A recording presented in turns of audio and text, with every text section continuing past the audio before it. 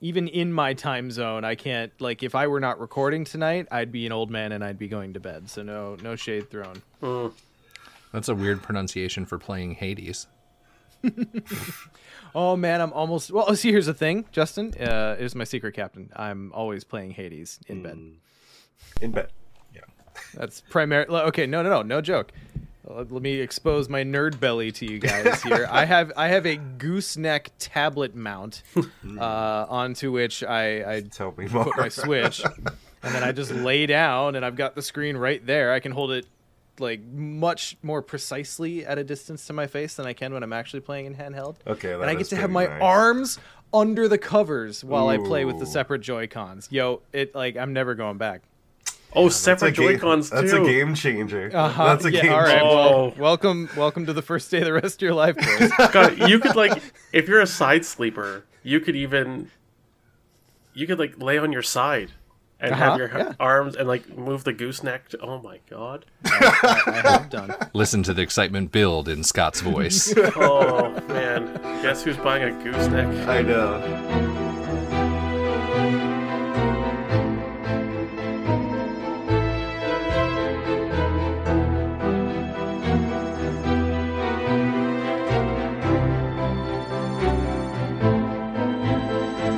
Mythos Busters, investigating the mystery, monsters, and madness of Arkham Horror, the card game. Hello and welcome to episode 141 of Mythos Busters. I'm Sean, and joining me tonight are the boys. We've got Justin. Hey, Justin. Hello. I'm counting down the moments till I get to see you. I know. Not right? only because I haven't seen you in a good long while, but because you're bringing me my Storm Marvel Champions pack ostensibly next time I see you, and that's very exciting for me. I knew why you said it, and I love you anyway. It's both. It can be both. Yes, and. Exactly. Joining tonight is Ian. Hey, Ian. Oh, hello. How are you? I'm okay, just fighting off this cold, so I apologize in advance for any nastiness. Listeners might hear from me in this episode and the next. There's a bit of that going around. Yeah, nowadays. it really is. Scale of 1 to 10, what's your excitement for the Marvel's Champion Pack Storm releasing this week? I have not picked up Champions since BusterCon. I mean, not BusterCon, since Arkham Nights, sorry. Which is understandable for reasons we'll talk about later. So, a 5? Most of my Marvel has been going to other Marvel-related games, let's just say. So. Yeah, we'll talk about that We'll talk about it later. And Scott's with us as well. Hey, Scott. Oh, snap. Yeah. Oh, there it is. Oh, boy. This was almost Snapbusters tonight, but we'll get there. Dude, as soon as that game adds the ability to just play with friends, it's fucking on. We're going to be talking about that shit all the time. It's coming soon, but you need to play it now so you can unlock all the cards. Now. Oh, okay. I'm just not. I'm going to evangelize much harder when I can actually play with the people. I can't wait to play with you guys. Yeah. Exactly. I mean, we're going to have Mythos Busters tournaments, on the Discord and stuff. But hell yeah. But this Snap League, but let's not get ahead of ourselves. Yeah, well. In fact, this podcast is not about Marvel Snap, which you should at least go look at and see if it appeals. But it is about Arkham Horror, the card game, and we've got such a fun one for you guys tonight. So we're going to get our normal intros out of the way, check in with our patrons, tiny bit of news, and then our main topic tonight is going to be to talk about our time at Arkham Nights, because our last episode you got to see the panel that we had a great time running, and now we're just going to talk about the experience itself. We absolutely meant to sit down and record this episode when we were all together. But boy, guys, when we're all together, doesn't time move at 4x speed? It really does. Yeah. At least. It's a damn thing. So unfortunately, we just couldn't find a good window to do it well, so we decided to push it to afterwards. So we'll be a little bit rusty, but a lot more energized. Yeah, if we had done it there, I think it would have been one of our low energy shows. Because by Sunday, boy, all of our voices were half fried at least. It would have been one of those where we would have sounded amazing for the first 15 minutes, the real deep, I've been smoking for a week voice, and then after that, they would cut in and out for an hour and a half. The Janis Joplin episode. Front-loaded with smoldering sexiness. Mm-hmm. Yeah. So anyway, I think we all stand by our decision. We regret to have delayed it, but here we are, and we're going to talk about Arkham Nights tonight, and then, of course, we will round it out with a little bit of Tentacle time. But before we get to any of that, I want to check in with you guys. It's been a solid while since last we played some Arkham, so what have you been doing in the meantime? I've been playing with my Wendy Bless deck, and I started a campaign through Innsmouth with Mr. Trench, and this time I brought the parallel front side Wendy, front and back. It's pretty good, isn't it? Oh boy, I underestimated it. It's pretty good. I had tried it once, and I think I didn't really get it. But using the backside and using what's it called? Twist of Fate, Tempt Fate. Mm-hmm. And just to be clear, you're focusing on Bless in this Wendy deck. Hardcore right? Bless, yeah. Okay. I considered doing Curse as well, but honestly, the only thing I wanted from Curse was probably like Faustian Bargain, and the card drawing one, and it didn't feel like that was enough to go to 35 cards for me. Mm-hmm. Deep knowledge. Yeah. But it performs like I am fully sold on full parallel Wendy now. The amount of locking down she can do is just obtuse. Not to mention with Favor of the Sun and Ancient Covenant. And Favor of the Moon, I think I need to find room for it because I'm using Tempt Fate. So as soon as I play it, I can pull the curses out. Just snag them all out, yeah. But also... hey, hold this for me. Yeah. When I go to do like a big evade that's really important, I have Ancient Covenant that's ready. So I go to draw, I do Favor of the Moon, Favor of the Sun, Ancient Covenant, and then I can seal both of those tokens on that enemy, locking them down for 2 extra turns. Ooh, is that how you get Paradoxical Covenant to work? Is that how that would... All right. I mean, maybe. Okay, now I understand. I guess you could do Paradoxical. I'm just stickly. I stick with Ancient Covenant. Oh yeah, your version's better. I just like my Mystic brain slipped for a minute, and I'm like, oh, is that what you do with Paradoxical Covenant? Okay. Yeah, I mean, you have one of each. So Scott, can you remind me for a second, just because it's been so long since I've looked at the parallels, the big difference between the Wendy's. Yeah, and just why it changes it. So the back of Wendy, the parallel Wendy. So normally she's Rogue to 2, Survivor 5, right? Mm-hmm. Backside, she's basically Survivor 0 to 5, and then you either choose Bless or Curse, or you can choose both. And then so you get Survivor 0 to 5, and is it Bless all the way to 5 and Curse all the way to 5? Or is it stopped at 4? I believe so. I think it's chosen up. I think you can take everything. Yeah, so you can choose. So like me, I choose Bless, so I can take any card that has the trait Blessed on it, which is everything that deals with blesses. Right. And then there's a few other cards too, like there's various events and stuff. Or you can choose Curse and go like that. But you can also choose both, but then you have to up your deck size to 35. Okay. Interesting. And then the front side, oh my god, I think I need to go find it. I have it right here. Okay, can you read it? Because it's like her and her memento is just paragraphs. So yeah, it's a lot. So add title memento to your deck.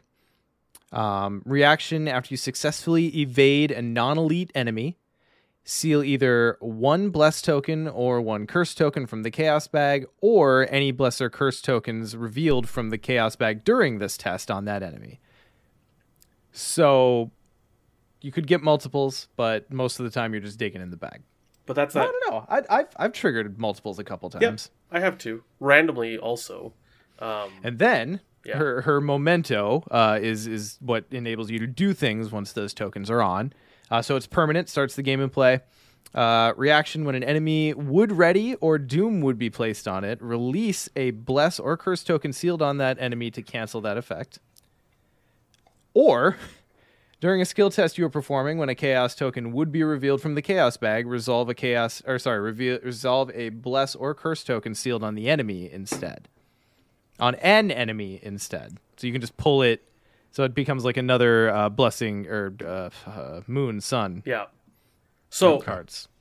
So one of the combos I pulled off also that I absolutely love, that this is the one that sold me, and I'm like, okay, I finally get it. Like it was, we were playing through the Doom of Etsley, and Snake Mom was out, and I was evading a whole bunch.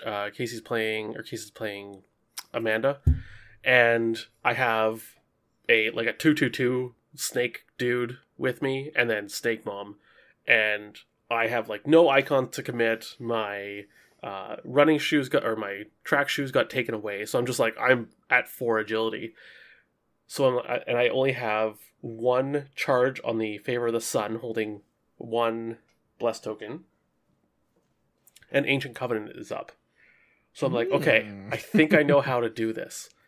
So I evaded the little dude using the Favor of the Sun, but not Ancient Covenant. So I pull a Bless token, and then I had to pull a normal token from the bag. Mm-hmm. I sealed that Bless token on the little dude. Then I went to evade Snake Mom. I used the Bless token off the little dude, used Ancient Covenant to auto pass, and auto succeeded in evading Snake Mom. So I basically got to use that Bless token twice, and it was beautiful. And that's fantastic. Yeah, I think Parallel Wendy may be my new favorite investigator. Ooh, yeah, damn. Yeah. I know. Look at that Twitter patient going on over here. Ian, agility is no longer a dump stat. Oh, he knew this day would come. Can someone go check on Scott? Someone go check on Scott. It's like the Terminator 2 scene. Your parents are dead. Your Scott is dead. Call Scott's wife. Yeah. There's a body snatcher in her house. Yeah. So first of all, send me that list. I'm interested. Yeah, for sure. I've played around. I kind of flailed around trying my own Parallel Wendy. I got Ian's curse list, which I really enjoyed playing. So I'd be interested. It'd just be so balanced and perfect to get a bless list from you and have it be better than anything that I built. Yeah. And also, by the way, Signum Crucius in Amanda is bonkers good. Oh, when you're filling the bag with bless, I'm sure it is. Yeah, and at one point, Case stumbled onto the 9 Shroud location that doesn't have any clues. And just okay, well, Signum Crucius fills the bag. Because it was 7 bless tokens. It's ridiculous. So that's the Arkham equivalent of glitching off a ledge into an area that you weren't supposed to get into. Mm-hmm. There, I put the list up in chat, but I will send it so anyone else who wants to look at it. That was my starting. Wonderful. Yeah. Yeah. Oh, cool. Ian, what you been playing? I had a few kind of decks going. One is I didn't get a chance to play my Vincent Lee deck at Arkham Nights, so I decided to start a campaign with it and pair it with another deck I brought to Nights that I didn't try out, which is Power Word Marie. So I was like, I'll just didn't really design them to work together, but I'll just mash them together and see how they get. My new favorite Mystic card. Oof. Yeah, Power Word is so good. It's definitely strong. It's fine. It's fine. So it's the kind of card I wanted to exist since early in the game, take command of an enemy, and we'll see how it goes long term in terms of taboo and power management and all that. Don't say it, But I decided to run them through Innsmouth just because I haven't played it in a bit. So for the first scenario, Pit of Despair went pretty well. And then Vanishing was a little bit of a disaster. And really it's because in both scenarios, I've had some ill-timed Baron Samedi appearances. And I always forget how bad of a weakness the Baron really is. Especially when your whole deck is built around El Rubash, who's the one who like you stick assets under and the doom doesn't count. Like that's the whole shtick of the deck. And I always forget that Baron has the ally takes up the ally slot and just kicks her right out. So and then you're stuck with the Doom and the Baron. Oh no. Yes, yeah. Marie! Poor Marie. She's so good beyond the Baron. Yeah, like everything else was fine. It was working well. The power was great. I tried out some of the new cards like Ceremonial Sickle and Dowsing Rod. And Vincent Lee is really good. Like his is kind of a flexi deck. Like you can actually build him to be a pretty strong killer too, like with his saw and I'll also have the axe in that deck as kind of a backup weapon. So it's an interesting pairing because they can each do a little bit of both. But yeah, it's really after that Baron experience, I haven't gone back to the campaign. Like it's one of those moments where like it has an irrational effect on you where like it's fine, like the campaign's still okay, I could keep going, but I'm just like just put a sour taste in my mouth. So the other decks I tried out in preparation for two of the investigators we're going to look at in the next episode, the episode after this one, I decided, what if I paired Carson and Charlie Keene together, the butler and the politician? And boy, that sounds like the most Ian decision ever. I know, isn't it though? And I was building the decks late at night, kind of sick. So I was like, oh, these decks are trash, but I'm like, I'm just gonna run with it. So I didn't put like too much thought into it. And I'm like, okay, one has a stat line of all ones, the other has a stat line of all twos. These are decks I threw together. Like, this is like, how bad can it be? This is probably gonna be complete trash fire. And you know what? They both did really well together, and I played them. These are standalone decks, actually, not campaign. I played them once through Ruguru, and then since I had that bad experience of Vanishing, I'm like, I'll take these decks standalone Vanishing. So those are the two scenarios I played. Both scenarios, they did really well together. And I'll probably share more thoughts about both investigators when we review these investigators soon.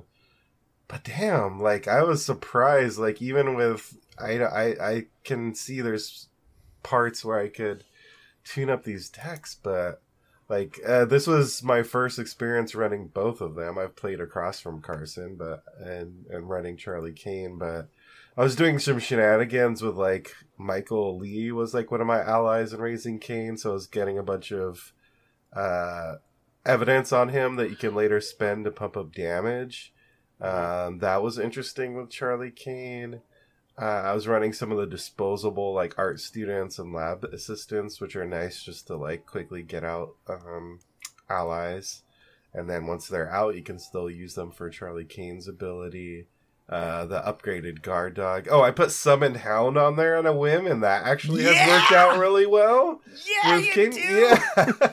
So it's like there's so much jank that you can do. It's really fun, like and then when you have Carson across who gives you that extra action, like, oh, the turns are so fun figuring out, like, I do a Summon Hound action here, and then I do my turn, and then Carson does his thing, but then he gives me an action during his turn, and I think I might want to run an actual whole campaign with these two, because it's a fun combo. So it sounds like you're high on Carcane. Oh my god. Yeah, well, I know what my campaign is called now. Slow clap. Carson, bring me my Carcane. Yes, I'm there. Okay, so it's so funny that you say that. I've yet to build it because I yet to have the focus to finish it. But my first thought when I'm like, all right, Charlie, what do I do? Was, this is another character that can take the Survivor upgraded Survivor level 2 and Summon Hound, and to do shoot, what's the Survivor event? A chance Fated encounter? chance encounter. That sounds right. Anyway, and just pull it out from the discard pile and not have to shuffle the weakness in, which is fun. But then also with Charlie's signature ally, you just pull double duty out of the Hound. Like, Yeah. And at first I was like, do I want to include some of these, like Michael Lee and Summon How, that they exhaust to do their thing? Because, like, I exhaust to use their ability, and the answer turned out to be yes, because it's just more flexibility. Like, I don't know, there's just a lot of decisions. And then I have Call for Backup in there, because he has so many different kinds of spheres in there for the different allies, so that one has been good, Oh, too. sure. Yeah. Oh. Send me those lists, too. I shall. Is it obvious that I lack inspiration lately? But I do like to see decks. Is it lack of inspiration, or is it, and I feel like at this too, when there's a big dump of cards, it's intimidation? Yeah. It's the open world game that gives you a very narrow tutorial and then dumps you into the open world and goes, good fucking luck. Yeah. Here's all the quests. See, that's where I was at, and that's when I was just like, these decks, I just threw them together. I'm just gonna roll with it and see what happens. Yeah. Well, that's cool. Justin, what you been playing? My Arkham time has been fairly limited since Arkham Nights, but I was very happy with the amount of Arkham we got to play there. But what I have been doing with my time instead of playing is prepping for Scarlet Keys, because, you guys, I hate to admit it, but I had not sorted my cards since just before Edge of the Earth dropped. Ooh. So you had a backlog. So they're all sorted now, and it's great. And I'm fairly meticulous with it when I do it. But between just kind of fell by the wayside, then I moved, then it was that thing that stares at you on the shelf, and you're like, not today. Not tonight. Yep. But I'm getting not tonight, old friend. I am with the new investigator cards out, and I'm getting so excited for Scarlet Keys. And Sean, when you and I just bust through it that first time, that was the motivation I needed. So I spent hours putting everything back in order. So that's what I've been doing. It's not very fun, but it was functional, and now I'm in a good place to play a bunch. Hell yeah. Looking forward to it. Do we have a scuttlebutt on drop date for the campaign at this point? I have not been paying attention. Next Supposed Friday. to be next week, I think, yeah. Oh no. Yeah. I need one more week at least. Well, no. So what happens, and this is, I'm sure by the time the episode gets out, it'll be in the past, but I'm also on vacation next week, but not in the way where I can play cards. So by the time I get back from that, we're going to be around Thanksgiving. So all we got to do is find one day somewhere in there, and then we can just Arkham till we burst. I believe in us. Yeah, we can do it. Yeah. Well, speaking of campaigns with friends, sorry, Justin, was there anything else you wanted to talk about? Not Arkham related. Okay. I did such a good segue, and then I backtracked on it, and it just ruined the whole thing. I'm not a master at my craft. Speaking of Arkham with friends. Speaking of Arkham with friends, so we played, a ton of Arkham at Arkham Nights. I had a couple campaigns myself going prior to Arkham Nights. Haven't touched a one of them. But I did start up a new one. I started up a two-handed Innsmouth campaign, testing out the Silas deck that I planned to bring to Innsmouth, because I had a standalone version of it that I brought to Arkham Nights, and it was just so fun to play.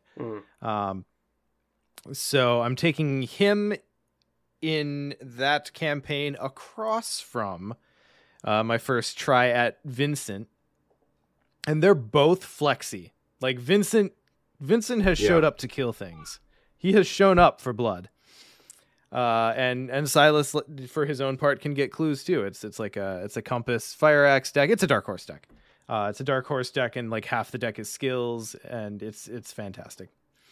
So yeah, having a really good time with that. They got utterly blown out in Pit of Despair. I have not lost. Well, I shouldn't say that, because Nick and I, that I'll talk about in a second, had a bad loss, but I had not gotten blown out that badly in Innsmouth in a very long time. But they did a partial success through Vanishing, and I'm on to Devil Reef now. So no, wait, In Too Deep. In Too Deep comes next, right? I'm never sure with Innsmouth. I haven't Ironmanned it yet, so I. But I have had a really good time piloting those two across from each other, despite the difficulties of the campaign. Vincent's take on the healer archetype to add a boost, basically, to whoever he heals, and that boost being an innate skill in Silas, turns out is pretty okay. Yeah. So they've had some. I feel very good about how those decks have performed despite the hardships they've endured. Let's go with that. The decks are firing. I just got some bad RNG. So really enjoying Vincent so far. Like a tankier healer who like is kind of sturdy for a seeker. Like he's like the sturdiest seeker, right? Is that the right word? I think so. He's pretty sturdy. Resilient, maybe. Yeah. I find myself, sorry, Carolyn stands, but Carolyn has never quite clicked with me, and Vincent does, even though they kind of are doing similar things, just flipped. But he just plays. Vincent has all of his stats, which is nice. Yeah, he plays so differently. His stat line is much different, obviously, and yeah, it just feels a lot different than Carolyn does. Yeah, so I've been having a good time with that campaign. And then also, since Nick and I don't have podcast stuff to like work between us anymore, we're like gaming as friends now, which is like super weird, but awesome. So he and I started up a Return to TFA campaign remotely because now he's in. Oh, guys, this is the coolest. This is the coolest. He's in Office Schlub 2 now, like us peons. So he spends most of his working days in front of a computer. So now when he wants to play Arkham, it is tabletop. I want to play in a tabletop. Please, let's play remotely. To which I said, absolutely, that's fantastic. So as I alluded to earlier, we got blown out in the Forbidden. What's the first scenario in TFA? Not Forbidden Wilds. No, that's the Horizon game. No, is it the Why can't it? Untamed Wilds? No. Is that Untamed? Untamed. Yep. Oh my goodness! Wow, that was been a while. That was far more an effort than it should have been. Yeah, you've Ironman that one, Scott. What's your excuse now, asshole? I just played it like 2 days ago. Anyway, so we got absolutely destroyed in that one. I think we got like 2 XP. We both got poisoned. We got Ichtaka, which was nice, but like it was grim. And then we escaped from Doom by the skin of our teeth. Oh, I should probably mention, I'm playing Kaimani, and Nick is playing a person I should know. Let me look up. Is that it campaign. Roland? No, it's not Roland, believe it or not. Oh, yeah, okay, hang on. We were both... He was back and forth between a few, but he ended up deciding to go with Daryl. Okay. So he's playing a pretty clue-focused Daryl. That campaign's been fun, but wow, TFA can really hit hard. And guess what, guys? I'm like so in the mode of including in the thick of it in just like every deck. I didn't even think about the implications in TFA. So now I'm like 4 trauma in, and I'm rethinking all of my life choices because I had to spend like a big chunk of XP just to get unpoisoned. But as Vinny B points out, Kaimani in TFA is great. Now, I would say that I would be having a better time if my deck weren't responsible for like the majority of enemies, because we've kind of gotten rained on in the past few scenarios. So even with that great ability, I have had to like really squeeze out some turns where I am just maintaining and not really gaining any ground. But yeah, being able to get around Vengeance is so nice because Kaimani's ability discards them. It doesn't defeat them. It's fantastic. So anyway, we're Threads went way better, and now we are into we failed hard on our first playthrough of Heart of the Elders Part 1. And now we're gonna just run it back. So right. Yeah, it's a good time. Y'all, I assume Ian at least has tried Kaimani at this point. I have, yes.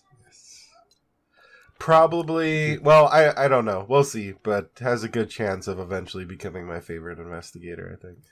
Is it because they actually have willpower that can pass a test? No. Who cares about willpower?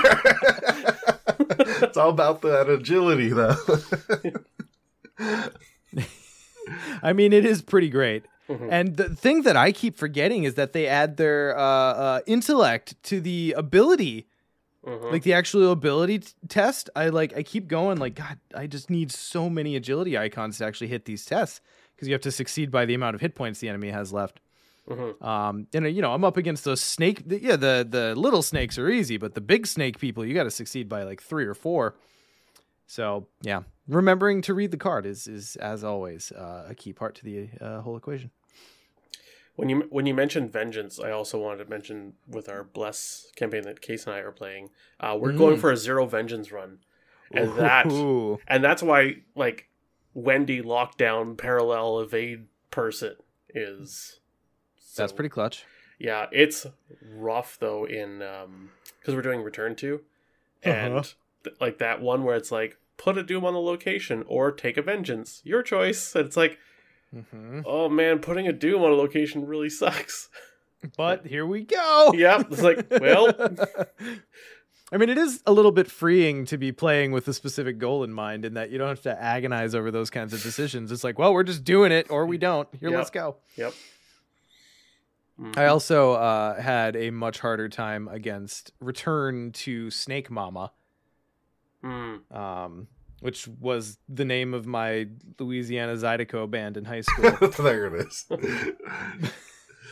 But the Return to Snake Mama, the Harbinger, has significantly high evade with alert 2 and 2. Yeah. Until it gets 10 damage on it for 2 players, so it hasn't been nothing. But yeah, it's definitely a harder mini boss to deal with in Return. Yeah, for sure. Unless your goal was just to kill it the whole time, then you're fine. Yeah. But anyway, yeah, it's been a good time, so I'm looking forward to continuing that campaign. All right, boys, so let's move on from there. Ian, what's going on with our patrons at the moment?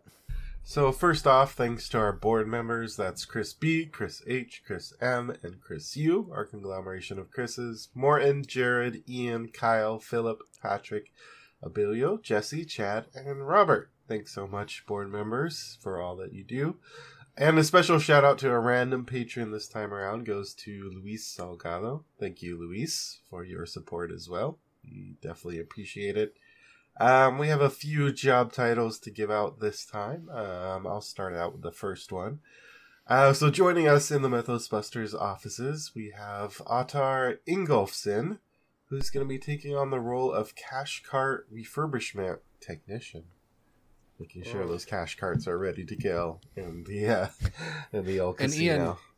Ian, that role reports directly to you because of its involvement in the casino, correct? They do. Yes. Roll. Oh my god. I wasn't even trying with that one, but good job, guys. We're going to give you that one for free. Just for that, Sean, you can read the next one. Sure. So Ying Nam Lang will be filling the position which is on backfill. We've been needing something like this since the core set days. But the lead architect of the flashlight battery bank, because people are still buying core sets and batteries need supplies. Yeah. And Scott, why don't you read the last one? I have Eric, and unless it's Eric, I assume it's Eric, but it's almost definitely Eric. Okay. Unless it's Eric, in which case I'm sorry. So he is going to be our clues per tempo analyst, and during the scouting season, our good cards scout. You're basically looking for clues, cards that get clues. Just He gets clues. Gets clues. What does he do? Gets clues. Yep. Yeah. So it's an important stat to look over. Yeah, sure is. Mm-hmm. Well, thank you to all of the new hires. Report to HR. Benefits open enrollment is due tomorrow. That's a corporate joke for everyone there. So let's move on to some community news. So first thing we want to prop. So for any of yous who are kind of involved in the Arkham community and we're paying attention to Arkham Nights, and in particular the cosplay and costume contest that was held therein, you may have been in despair knowing that not being a resident of the U.S., you could not actually enter the virtual version that I think it was the Game Center. I might be misspeaking there. The Game Center put on. Yes. But fear not, because friends of the show, the Arkham Chronicle, are in conjunction with Chaos Cards hosting a Rest of the World Arkham Nights costume contest. So go ahead and check out their most recent YouTube video. We've linked it in the show notes, but obviously just go check the Arkham Chronicle out on YouTube if you haven't already. And if you haven't, what is happening? Just go. And go look at their old stuff too. It's fantastic. And you might recognize some faces. But go check that out. The important part to know is that the closing date for entries on this Rest of the World costume contest is November 30th. So, get on it. Go check out the Arkham Chronicles video on it. That should be fun. The costume contest at Arkham Nights this year was surprisingly good. Mm-hmm. Yeah, it was one of the better ones we've had.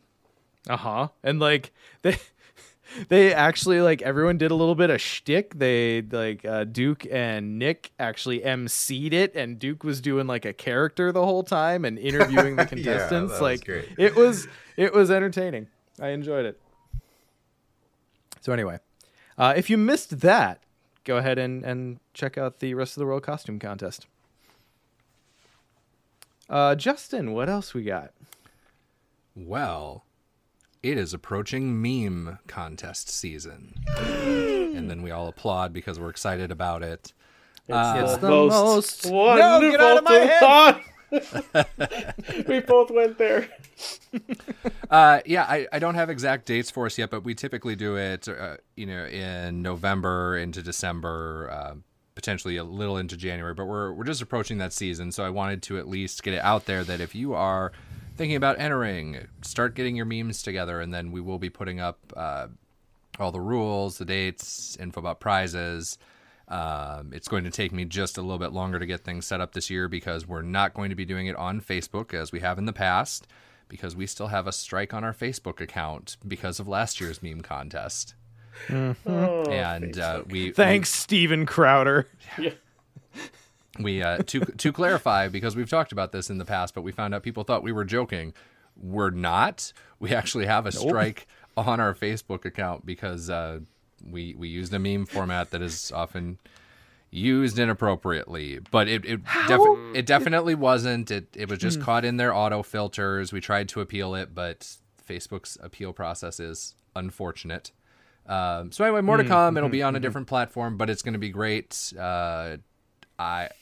Every year I think we worry that people are going to run out of ideas about what to submit, and every year we are pleasantly surprised by the pure shenanigans that people produce. So yeah. And not speaking ahead because we have to get some things in line, but I'm hoping we can do at least another read through on Twitch to culminate the whole thing. So yes. God, yeah. Yep. I know those are absolutely. I always enjoy those. Absolutely. And the first one we did is still one of our most viewed videos on YouTube. Yeah. We'll see if we can get Nick back to have to put up with it now in a different role. Absolutely. Nick the meme lord. We all know Nick for the guy who makes all those memes. All the memes. Yeah. Yep. So we've got that, and then even more exciting than the meme contest, if you can believe it, we are ready to roll out our dates for BusterCon. Oh my God! Finally, right? It's happening. Yeah. Oh. So we, as most people know, we ended up deciding, we didn't have to, but we decided that based on where the COVID numbers were at in 2022, even though it was in May, we needed to postpone BusterCon one more year. I think in hindsight, we're all very happy with that decision. And then we'll continue to watch for any health related things that come up. But I feel very good about the chances that it's going to happen. And the dates, May 18th through the 21st, 2023. That is going to be at the Game Center at FFZ in Roseville, Minnesota. More info to come. We're going to get another block of hotel rooms for people if they're coming into town. We will have ticketing information, event information, all of that as we get closer. But when we're here, just a little over 6 months out, we want to give people plenty of time to start planning. You may want to wait on booking anything until we roll out any official details, but in terms of scheduling, that's when it'll be May 18th through 21st, 2023.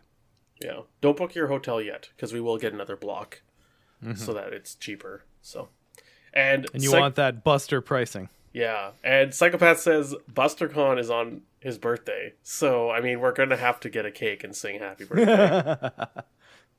Or just start a cupcake and a very solemn happy birthday, but a giant crowd of people doing it. We'll do all the happy birthdays during the karaoke party. Yeah, there we go. Yeah. So anyway, that's BusterCon is coming. So it is. The dates are real. It's time to get excited. And what are those dates one more time, just in case? Those dates, for those of you who are just joining us, May 18th through 21, 2023. They don't have to rewind the podcast now. There you go. Get the pencil out, stick it in there, get the tape going backwards, For those of you just joining us, that's May 18th, 21st, and 21, 2023. Wonderful. Oh, I'm so excited. So excited for that. Arkham Nights was enough to whet my appetite to be like, yeah, and then we'll do our version of this and have it be like our thing. Everything we want. Great. Everything we want. Down to the last detail. That's just Scott code for Star Wars CCG. Dead CCG Day. Look, I know I haven't been as good about playing the older games that everyone brings with the past few times. But I am diving in like Scrooge McDuck on Sunday of BusterCon. Yes. It's going to be great. Yeah, I will not touch an Arkham card on Sunday. You won't touch any game that's still in print.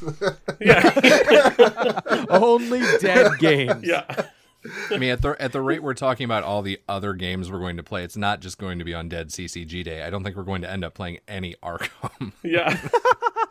We have Saturday, right? Like that's Ironman. It can take a second seat on Sunday, and maybe the other days, but whatever. Yeah, no, I'm super pumped. Yeah, so it's gonna be a great time. So pay attention for further details. We've got a lot coming. Mm-hmm. All right, boys. So let's talk a little bit about Arkham Nights. Yeah. Mm-hmm. Shall we? It happened. It sure did. It was a wonderful, wonderful whirlwind, was it not? It went so fast. It's a blur. Like it was. Yeah. And Scott, you were here the longest by like at least a full day. Yeah, like I flew in on Wednesday, like in the afternoon, evening. Yeah. Anyways, evening, and then left Monday morning. But it felt like man, that was way too fast. Wall to wall, good times. Yeah. I'm just so happy both you and Ian got to come back to Minnesota. I know a lot of times we get to see you here once a year, and then Ian, we get to see you at Gen Con, but it was seeing you guys in person twice in 1 year just warms my heart. Minnesota's my second home. Well, if anyone wants to move to the greatest state in the union, let me know. I have connections. I mean, if I move there, namely Justin, but let's. If I move there, I'll have to move to Little Canada. Obviously, that's cool. It's like 20 minutes away. I know exactly. I was gonna say you're describing a town right in between where I live and where Sean lives. Perfect. It's ideal. It's written in the stars. So speaking of the stars, really the first notable thing that kicked off the weekend for us was a rousing night of Star Wars CCG. Of course it was. What other card game would we play? And I had a little surprise for you. I actually bought us sealed Star Wars CCG product that we could open. Like, we opened that booster packs. Older than my child, Scott. Yeah, yeah, it was. I had a couple of Cloud City enhanced packs for anyone who knows what those are. Probably not many. Or no, just one of those, and then 2 sealed tournament decks that initially The I was Jabba's Palace with the deck box. Mm-hmm. Yeah. They were both chewy, but that's fine. Yeah. It was low percentage, but it happened. Yeah. And I was like, in my mind when I was getting these, I'm like, oh man, it's going to be so much fun. We're going to bust these out. We could make a little sealed deck and we can play it. And then we opened them and I was like, I don't want to play sealed. As we were opening the packs, like we were having fun talking about the rares, but I think it was like slowly dawning on us at the same time to be like, oh, I don't want to play with these cards. Yeah. I want to play with my manicured decks that I have made. Yeah. Like, I don't want to play with a bunch of commons and just like unnamed aliens. It's just like, oh man, I love Star Wars CCG, but at its like basest, when you're just starting to assemble decks and you like don't have many rares and like basically the position those sealed decks were in, it's a slog sometimes. Yeah, oh, it's terrible. It's not a good sealed game or drafting game. No, I think it's terrible. Not sealed or drafting. I totally agree. Unless the draft is like very, very focused. Yeah. Like focused, like imminently curated cubes. Yeah. Then I could see it, but anyway. Yeah. So we played a lot. Your record was better this time. It was, yeah. I actually won a game. So that's good. Did we get 2 or 3 in? We got 3 in. Mm-hmm. Yeah, we started a lot later this year than we did in prior years, so we didn't get to as much of it as we normally would. Yeah, we got to your house at like 8 or 9 or something. Oh, I have to say, I really, really, really have to appreciate your tenacity in making that moisture farm deck work.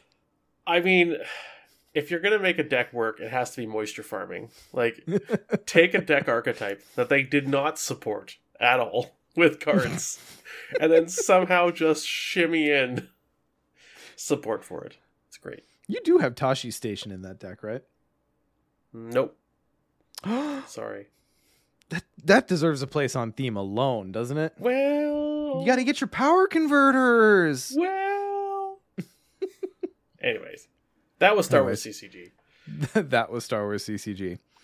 And then Ian arrived the next day, and more informal, I guess is the word I'm reaching for, card gaming ensued. Mm-hmm. This is true. Yeah, we played some Marvel that day. I think was the... Yeah, let's talk about that. Let's have a little debrief on that. Did we play Marvel? Did Marvel play bit of goodness? us? I think more so the latter. I feel Marvel played us. That's what happened. I've recovered from this, thankfully, because I've a lot of money in Marvel at this point. So I'm really glad that wasn't the end. Mm-hmm. However, there were moments where it was like, oh my god, I never want to play this, because we were so excited about the X-Men box. Yeah. To the point where I hadn't touched any of the encounters, the villains in that box, despite the fact that I had been playing with the heroes and player cards for like 2 weeks, just so we could all play it together. So this was like a big thing. Mm-hmm. So Justin comes over and we're playing 4-player, and we roll out Sabretooth. I've got the X-Men animated series playing in the background, like everything's perfect. And then Sabretooth happened. Oh man, imagine a big bad guy that heals on every single person's like turn, essentially, in the Mythos phase. And the goal is to get him down to 0 health. But he heals every single, he heals 4 times per turn, per round. It's ridiculous. And in a way that churns through the encounter deck significantly faster. Mm-hmm. Which means that not only is he healing, and I guess I don't know, Marvel's weird with scaling. I want to say it's proportional, but it certainly didn't feel like it was proportional. Take that as you will. But on top of that, then he was adding additional scheme to additional threat to the scheme by churning through the encounter deck like crazy fast. Mm-hmm. We eventually beat him with an asterisk, but it was a slog of like, what did we crest 3 hours? I think we crested 4. I'm pretty sure. Yeah, Did it we was crest close to 4. 4? Yeah. Yeah, it was. Yeah. Yeah, it was. Yeah, Oh, I think it was no. almost exactly 4 hours. Oh no, that's too long for a Marvel game, guys. Yes, it is. That's Yes, it too is. long. I will also note it was an asterisk, but it was a light one. What was the Yes. asterisk? I don't remember now. We walked replayed back the the last order. turn Yeah. purely because it was the first time we were playing this scenario, first time we were looking at these decks, and it was just yeah. if things had come, if we had played like 2 cards in a different order, we got through. Oh, right. And yeah, you know, whatever, that's fine. with information that was readily on the board, we just Yes. missed it. Yeah. That's fine. That's like a light asterisk. Yeah. Footnote, if you will. So despite like, oh God, we had so much excitement through like the first 90 minutes of that game. And then it just like, I could feel the energy of the room just like stairs stepping down. Yeah. Every, swear to God, it happened at every turn of like when you have to discard the card to heal him. I could just feel everyone going,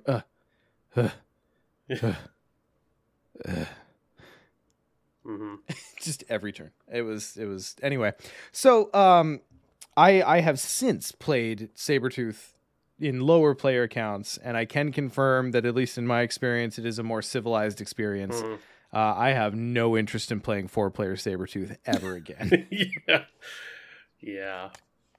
Not even once. You and I ended up playing a few more games, and that box is really good. Yes. Like Sunday night after everyone left, but yeah. Yeah. So yeah, Justin, I know I was really worried that because Justin was the one who like when everyone was sagging in like the last little bit of that game, Justin was the one who's like, no, we're fucking beating this. Everyone pay attention. All right, you do this, you do this. And like Justin went into Scott mode. Justin, he went to Scott during City of Archives mode. That's what happened. Just 5 minutes in the tank. He's like, okay. And we did it, and like largely because Justin went into that mode. But I was so worried walking away from that game. I'm like, oh, I'm not gonna be able to play any more of this with Justin. That was it. Yeah. I don't go into that mode often, but when I do, I sound Canadian. All right, you hosers, can you? In retrospect, even though it was maybe not the best gaming time, it makes for one hell of a memory that we will all talk about in regards to Arkham or Marvel rather. So then we moved on to. I mean, we talked about it regarding Arkham the rest of the time. We kept saying as we played Arkham, well, here comes Sabretooth. Yeah.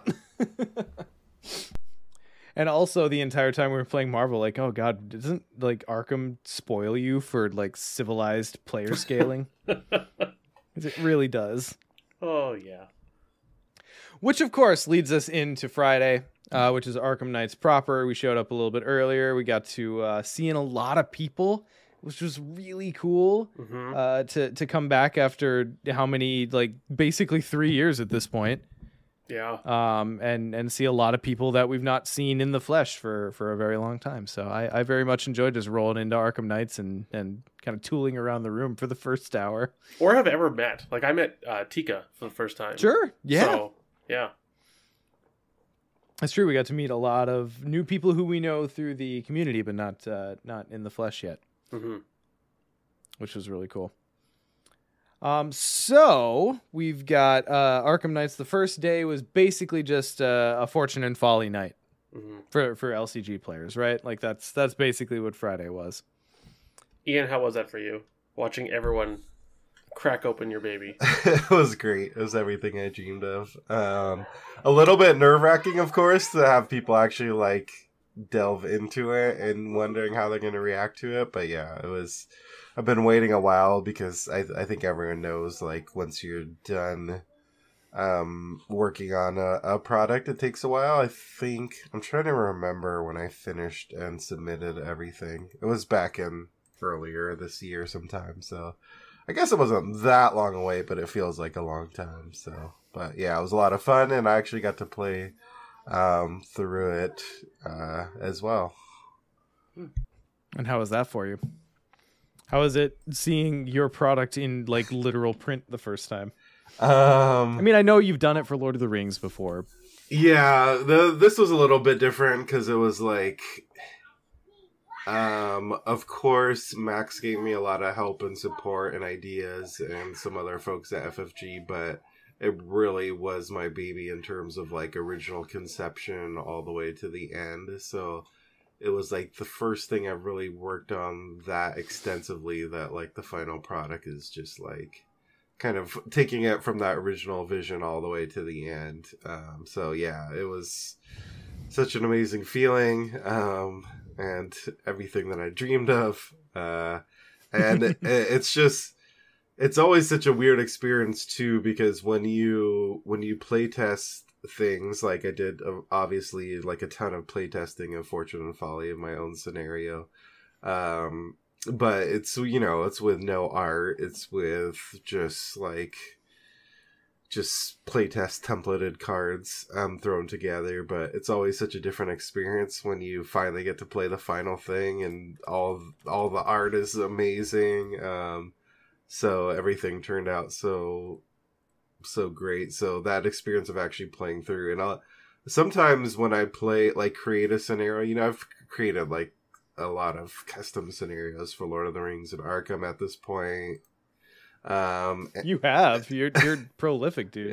And worked on a few like official stuff. But a lot of times, by the time I'm done, I don't want to touch it or play it ever again. Because in order to make something good, like, you have to play it a lot and play test it a lot and just iterate, and you just kind of live with it for a long time. And so you kind of get sick of it. But Fortune and Folly is a little bit different. Like, I'm actually stoked and looking forward to like get it to the table and play it myself, even though it's something I created, because I don't know, I'm really proud in how it turned out, and it's fun to play through. Not to toot my own horn or anything, but it's fun. Oh, give me your horn, I'll toot it. No, that scenario's freaking great, dude. I'm very, very happy to be in a place where my favorite standalone scenarios in the game were created by alternating friends. I mean, Maxine's a friend too, obviously, but she's involved in everything. Yep. Alternating friends makes it sound like they're only sometimes your friend. Yeah. Well, I mean, Nick did leave the show. He did leave the show. So. We gotta switch off what days. Like, Nick has like Tuesdays and Wednesdays. Tuesdays, Thursdays, and every second weekend. Yeah. Got shared custody. Yeah. Yeah. So, much fun as we were having, Scott, you and I played with Case, and Ian and Nick and Justin played a game. Unfortunately, we kind of set ourselves up for a little bit of failure there, not knowing how long it would be to play that whole scenario. We didn't checkpoint, which we should have. Mm-hmm. But, that's hindsight speaking. We didn't get to finish our first plays of Fortune and Folly, much to our chagrin. We had to move on to our panel, which hopefully y'all have heard. That was a really fun time. Super excited that we got to do that, and hope that sets the precedent that we might be invited to do it again. Yeah, that was really fun to do. Yeah, and I know I gushed about it on the day, but I do think it's a very special thing and a very, very fun thing that the developers for this game are so accessible and excited to be accessible to the community and talk about that kind of stuff. So, great pleasure. No one was dragged kicking and screaming onto that stage. No. Yeah. Yeah, and Tika's saying most groups didn't have time to finish Fortune or Folly even without a panel. I mean, it is two scenarios. It's meaty, yeah. Like it's Egypt in one scenario. Yeah. I mean, I think the first half is a bit shorter. Mm-hmm. It's only like 9 Doom. Somewhere around there. Yeah, but a lot's happening in those turns. That's the thing. Like, there is just a lot going on. But the thing is, it doesn't feel overwhelming, though. And it bumps up against the ceiling for my brain, but it's still in it. Yeah. And also, like, I know I talked about it in the panel, but like the poker mechanic tickles a part of my brain that I didn't know Arkham could tickle. Yeah. That is really fun. Mm-hmm. Yeah, it was funny because at our table, when we were playing Fortune and Folly, Nick, Justin, and I, like, I think our biggest like moments of cheering were from like winning poker hands, like not even the other stuff we did. 100%. 100%. Yeah. Pulling an Elder Sign, regular Arkham. Yeah. Royal Flush, only in Fortune and Folly. Yeah. Well, and then you have the looks across the table of like, would Arkham be better if we played it in a casino? Right. Would Arkham be better if we added gambling? Actual gambling. But what if you just like rented a casino and played normal board games in it? That'd have a specific energy, wouldn't it? It really would. That kind of. What would the dealers do? What would the dealers do? Just shuffle everyone's decks for them. Just They walk run around the- shuffling decks all night. They fish They out run the the chaos Mythos tokens. phase. Yeah. Yeah. The chaos bag is just a roulette wheel. Yeah. If it was a roulette wheel, do you know how long games would take? Oh my god! Like how many times are you like, I'm just gonna investigate 3 times? It's like And then the casino could have a cooler walking around for anyone who has too many good pulls. Look at muscle just removes you. yeah. And I They just come over and put what do you call it? The guys from City of Archives, one of those cards on your investigator. just swap you out. Just swap you out for a couple turns. Look out for anyone need- who's not playing Taboo, who has double or do nothing. we in just their decks. need to have a future BusterCon at a casino? I mean, All right. Well, that's a thing I didn't know I wanted. You've already half planned it, so I guess there we go. be careful because random things we joke about have a way of actually happening. They do sometimes, don't they? They sometimes become the best things we've ever done. But anyway, so it was really fun to do the panel. I was sad that we didn't get to play our first Fortune Folly all the way through, but I've very much enjoyed it since then. Then, of course, Saturday was, of course, Ironman. Mm-hmm. That it was. And what do you say about Ironman? Oh, so many things. Let's start. Yeah. It went well. Yeah. But not like Carcosa well. No. Remember when we prepared for Ironman Carcosa and we were like so worried and we covered all our corners and we're just like, okay, this is going to be rough, guys. And we just throttled that entire campaign. Mm-hmm. This one was the opposite for me, where I walked in and as we noted going in, we were like, we keep saying, it's just Dunwich. Yeah. It's probably going to bite us. I don't feel like any of those scenarios was a Cakewalk. tap in. Yeah. Yeah, no, you're right. I don't think there was one that was easy. I'm trying to think. No. Yeah. Okay, so walk it down. Yeah. We did extracurricular activity second. Well, before you do that, walk through who we played. Oh yeah, right. yeah. I played Rex. Rex he got clues. That's what Rex did. He upgraded really well with Down the Rabbit Hole. I had what do you call it in my deck? The victory point card, the purple one. Delve too deep. Delve too deep. But like We only fired off like twice. I think it was 3 times, but still, Was it like, 3? Okay. it wasn't worth it, is what I'm saying. For having it in there. Like, That's our old Dunwich sensibility coming in. yeah. Yeah, I think at least for me. that shows how challenging it was. That there were like a few other games where you had it in hand and we're like, no, we can't risk it. Like Yeah, that's there how were many tight it games was. I had in hand. Yeah. But Down the Rabbit Hole was enough XP to just like supercharge my deck to the point where going into the final scenario, like I think I left an XP or 2 on the table. Like I had gone through all my planned upgrades, all my Even maybe your vanity upgrades. buys. Yeah, and then I was like, I need to like proxy cards because I don't have anything else like physically with me to upgrade into. So This card is studious. yeah, or no, it was I swapped in Safeguard. Mm-hmm. Yeah.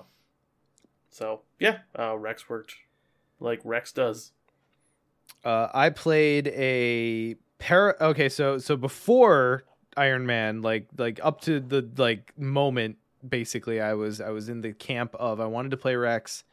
I wanted to play Dexter Drake, and I could not for the life of me come up with a deck that I was happy with and was excited to play through a whole campaign with. I was doing too much futzing around with the new cards that came out and just like doing it horribly, and it was a wreck. So at one point in chatting with Nick leading up to the event, Nick was like, "Well, you like Parallel Agnes? Do you like Power Word?" And I was like, "Oh, well, that's a thing I could do." So I did that, and it was great. Yeah, you did. It was really, really fun. Look, okay, so I'm gonna say up front before I speak any words about how awesome I think Power Word is. I personally do not think that there needs to be a wide call for its nerfing, because the only reason that it was so good for me was A, this is arguably the best campaign to use it in. 100%. And B, I put 10 XP into it, okay? Yep. Back off. It should Don't be taboo good. my card, okay? Please, thank you. Yeah. It's not yellow. It was so it was my normal Parallel Agnes deck, which I think, Scott, is probably the closest I have to a Dubs deck. That deck just goes, and it can do like anything it needs to do in any given moment, for the most part, even in 4-player. And then you throw in Power Word in that campaign, and oh man, I was popping. I had a really good time with it. I was impressed. So. Oh well, thank you. Yeah. Ian. I ran with Windy Trap's deck. A kind of deck I've wanted to run for a long time, and since we were hashtag it's just Dunwich, I was like, I'll run with it. And overall, I was happy with how it performed. I ended up doing a lot of just standard Windy things too, of course. Like I used her like mulligan ability quite a bit. Particularly for the hunting horror, thank you. And thank you. Yeah, there's actually a few instances in Dunwich beyond just like skill tests where it comes in handy. And then I was running with Makeshift Trap. I think that's what that card is called, the upgradable card. So I had upgraded it to like have poison, so it took out a few enemies where it just sits there and like poisons them while they're sitting there. And then eventually I upgraded it to like have a net and explode. But by the time we were getting towards the later scenarios, it became a little bit dodgier. So yeah, it was an interesting build to run, and just figuring dodging because it's an evade build. Yep. I did do a lot of that because she was kind of the go-to evader. So.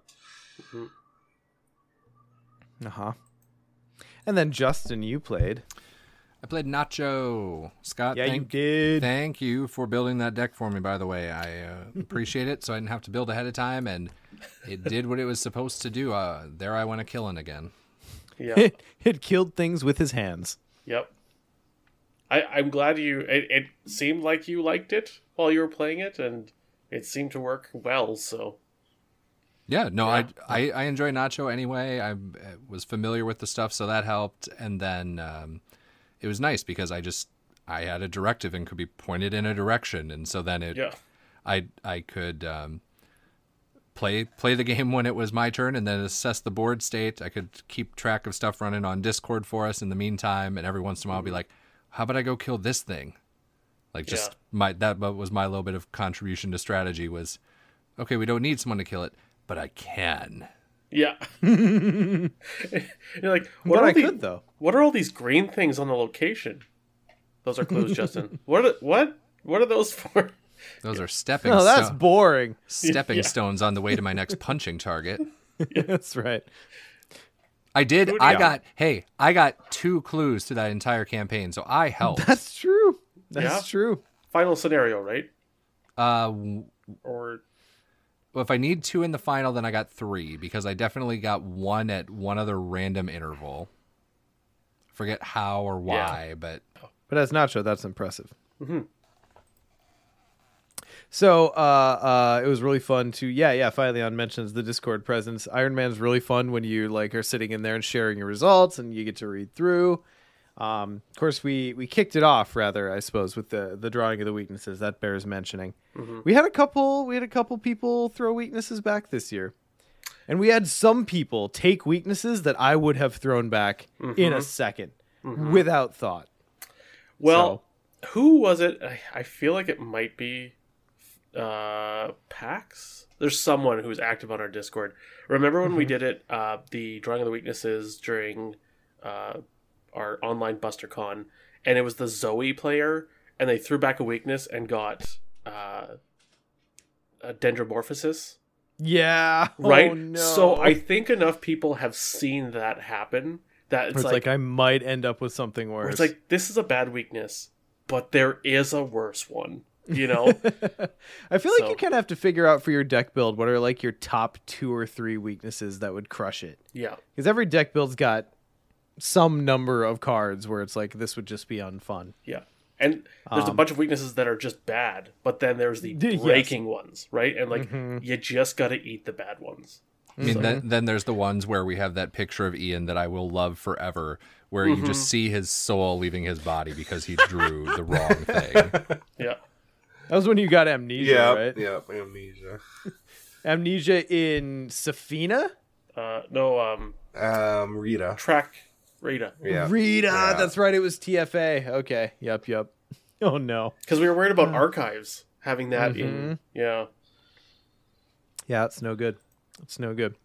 But we even had someone keep doomed, didn't we? Yes. Am I remembering that correctly? I believe so, but they weren't playing... Like, they're like, yeah, I have no card draw in my deck. So Yeah. it's fine. Because I always forget that doomed doesn't move as fast as my brain once thought it did. Mm-hmm. But it's still, like, it's a threat, so... If you're a slow draw, it's like 5. You need to hit it 5 times. Like, you need 5 games. Or 5... 5 times scenarios. where you see the weakness. Yeah. I don't even remember what I drew this year. That's how. I was gonna say that sounds. I forget what I drew, but that sounds like the one I had. Was doomed?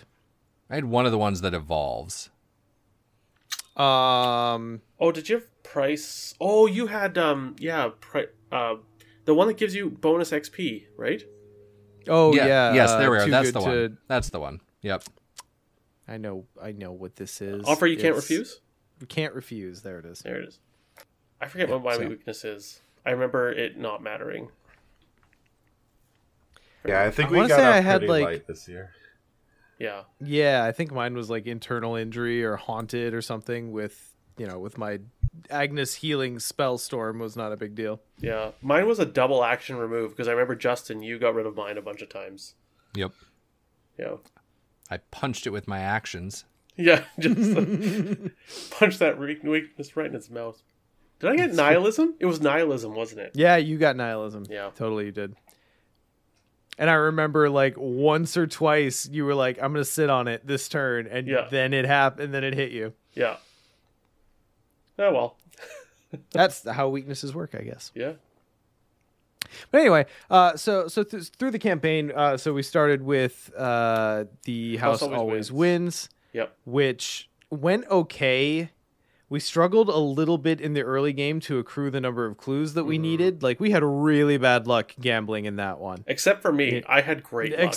Yeah. Scott was on fire, and the rest of us were just I dog had terrible shit. luck. I think I had like 5 or 6 failed gambles in a row because I was using my mulligan ability on it, and I still failed. Yep.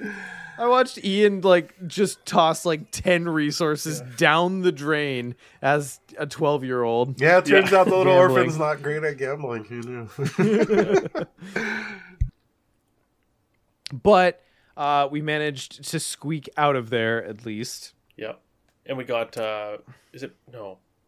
what's the name of the doctor we got for... Morgan. Yes, Justin got Dr. Morgan. Yeah.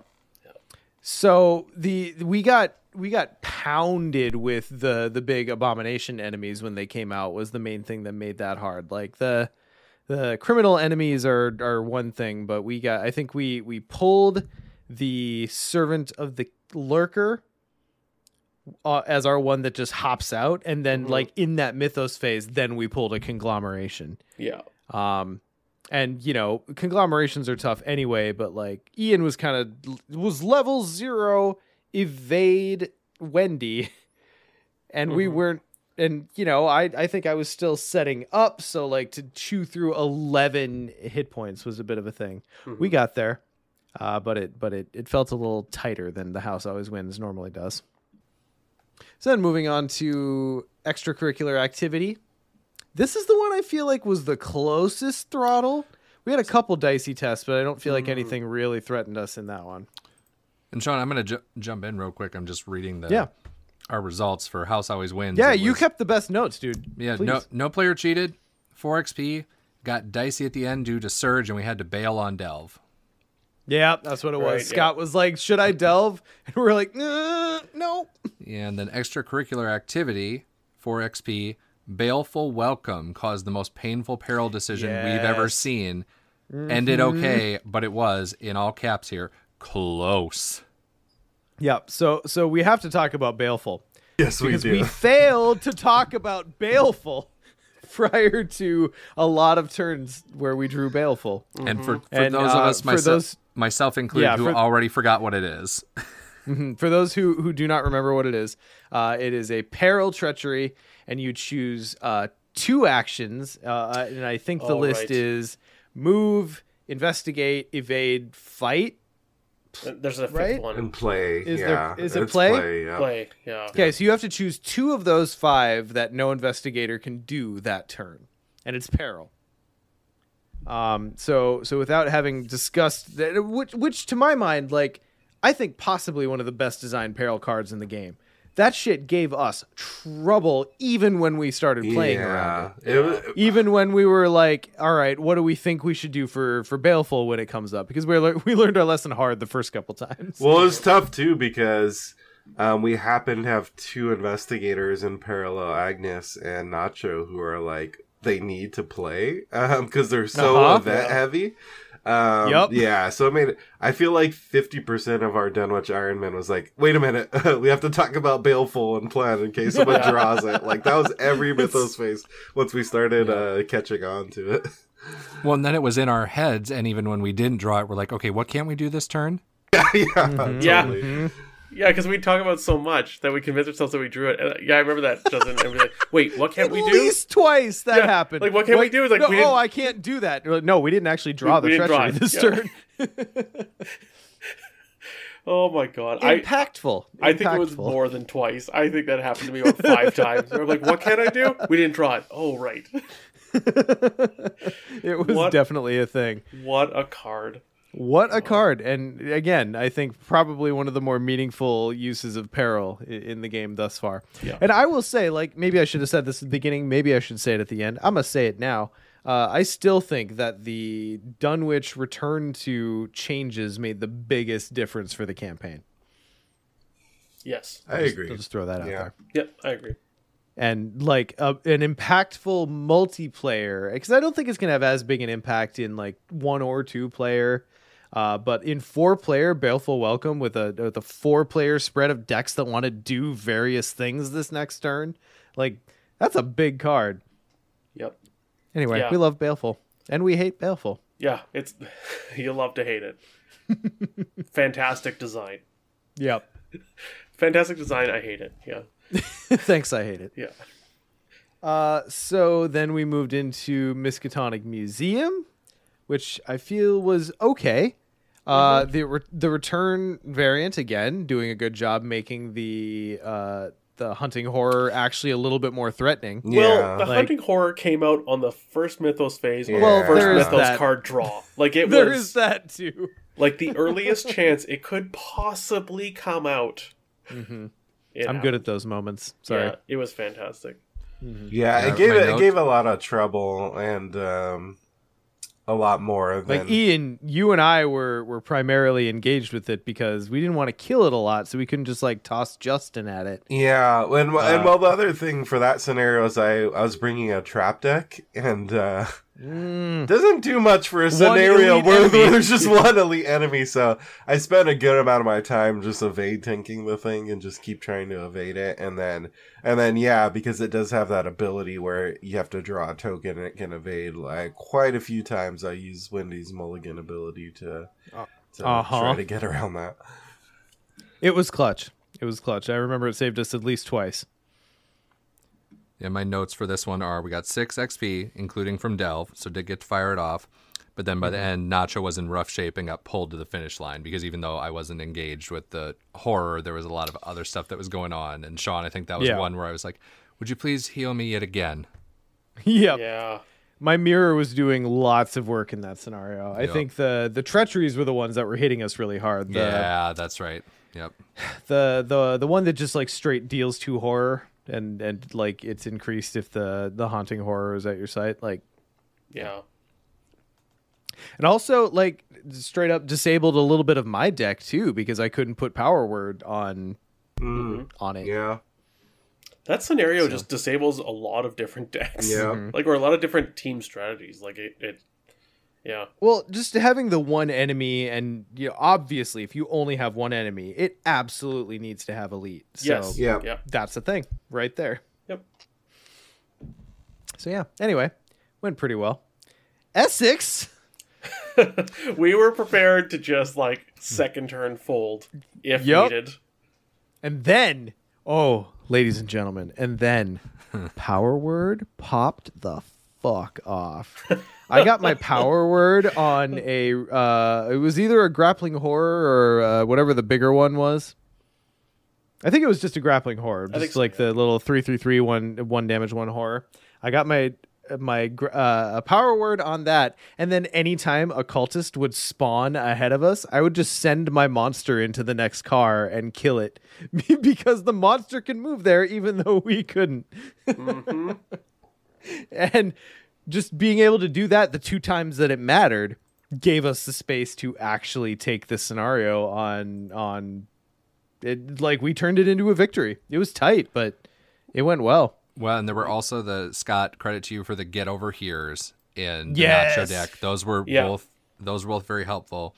My notes for this, and I think I have a picture showing this, is Essex 5 XP, Rex investigating with ancient glyphs to end game and auto failed. But recovered. Oh yeah. We got the engine car that just had a lot of clues on it. Yeah. And Scott's like, I will end this in one action. Yeah. And then he didn't. Yeah. And I think there was another time too where I went all in and also got the auto fail. And I believe the second time I was like, should you? And you're like, I'll be fine. Tentacle. Yeah. And I'm pretty sure one. I don't know. I can't tell which one of those it is, but here's Scott being like, oops, what did I do? And Sean walking away from the table. Yeah, because it's like, it's fine. It'll be fine. That is that moment. Yep. Yeah. That wasn't the train one. That was the one where you told me you should. Is that train? No. Okay, so the picture that's shown right now is Essex. Obviously, I got upset at both, but the other one, I warned you ahead of time. This is like, you know that little short we have on YouTube where you walk away and then I'm just laughing and you just hear you screaming in the distance and I'm just laughing like an idiot. This is it in real life. Like that was very similar energy. Yeah. This is how we deal with stuff in like auto fails in Arkham. Two different stories here. So particularly when you disproportionately draw a lot of them like I do. Mm-hmm. Yeah. Yeah, I feel like with Essex, it was kind of a slow start. It took us a while to get going because I think we started with one of the locations that has a bunch of clues on it. And then the second location was the one where you have to take the agility test, like the sequence of agility tests. And then if you fail, you just straight up die. So we got stuck there. Yes, we got stuck there for a minute. We kind of needed to work around that one a little bit and dance around it, and so it took us a while to get going. But then once we got our momentum up, then it was fine. I had to do that test 3 times, and I failed the first one all 3 times. I had to test agility 6 times as Rex. I remember that. It was nerve-wracking, and it was our second location, and I'm like the Clover, right? Like, how are you guys going to move forward? It was... It was a thing, and Yep. the amount of times that like your Rex's curse would show up right as you were about to enter into a rough bunch of tests anyway, like. Yeah. But anyway, so we managed somehow to snatch the victory from the jaws of defeat there, and then of course that leads us to Blood, which maybe was the one that was closer. I don't know. I feel like we throttled extracurricular a little bit more than Blood, but Blood was not any big deal. No, it was. No. Yeah, We had a couple moments with trying to think with the Night Gaunts. Is that the bigger enemy? In that Oh one? yeah. It was the Night Gaunts that gave us a little bit of trouble. And the what's the one that returns you to the treachery, where it returns you to the central location? It's like the on Wings of Darkness. Yeah. I did find in this scenario and some other scenarios in Dunwich that the makeshift trap I was running was quite good for the whippoorwills, because it just does like the auto 1 damage and just kills them. So whippoorwills overall weren't that big a thing for us compared to some of my past experiences. Yeah, my notes for this one were no sacrifices, 4 XP, finished before the first agenda flipped. Yeah, we blasted it. right, Maybe this was the yeah. one that we just absolutely throttled. We Yeah, did draw a lot of kidnapping early. I remember that. Like, was it you, Scott, who kept drawing kidnapping? I know someone drew it. Like, It was me. Oh yeah, It was me. Yeah. Oh, Because that's right. I first turn flopped my Diana Esperance that I had just bought at a premium, by the way, because it was the one card that I didn't conform to Down the Rabbit Hole. Every other card in my deck was just an upgrade. That was the one that wasn't. I paid extra for it. Played down first turn. First 2 treacheries I draw are kidnapped. And I was like, come on. Anyway, so it was a real bad time to have those many kidnappings drawn when I had just played down my like signature ally, which I love so much in that Agnes deck. It was not what I wanted to see. You know what? Maybe that's what this picture is. Hold on. I have a whole series of you, Sean, where it looks like you're in agony. And, Oh no. and I couldn't figure out. It might be this. Let's see. So this will no. be in live podcast chat later for anybody. Give me one moment. We can edit the time down Can later. we not? No, we have to. It's what the people want. We got to give it to them. Yeah, fix it in post. I'm pretty sure like it might have been 3 times. It might have been like an absurd amount of time. It was at least 2. Yeah. It was at least 2, possibly 3, and by like the second or third time, I had cleared myself of willpower icons. I hadn't had a chance to play down any boosts yet. Oh no. And yep. Yeah, I see the kidnapping card. Yep. And I was like, oh my God, I'm drawing this again. There's no way I'm going to pass it. I went into that test at 1 up, and I believe I drew a 0. It's a skull. Yeah. It's a skull, which at that point would have been... Yeah, I think it's number of sacrifices done or something. Or Which would have been a fucking 0, baby! Yeah. It wasn't much. Anyway, that was fun for me. And then after that, my deck popped. So we were good, but like that was, you have one of those scenarios where you just feel like you can't get a moment, and it was just like, please, one Mythos phase where I do not draw kidnapped. That's all I want. Yeah, this one had a very similar energy. I felt like we were like, okay, we have to do this, and we were just really good at doing it, and then before we know it, we're done. Very similar to the Doom of Etsley during TFA Ironman when we escaped before Snake Bomb showed up. Yep. And we're like, oh, that can happen. And then, we beat it before there was a sacrifice. So We sure did. I've never done that. Nor I don't think. I think I always lose at least someone. We nailed it. So then on to... Undimensioned and Unseen, which is where my finest hour was. Boy. Yep. That was fun. It was fun to watch. Okay, so again, I feel the need to preface by saying this is literally the best case scenario for the card that I'm about to talk about having fun with. So please don't taboo my card. It's fine.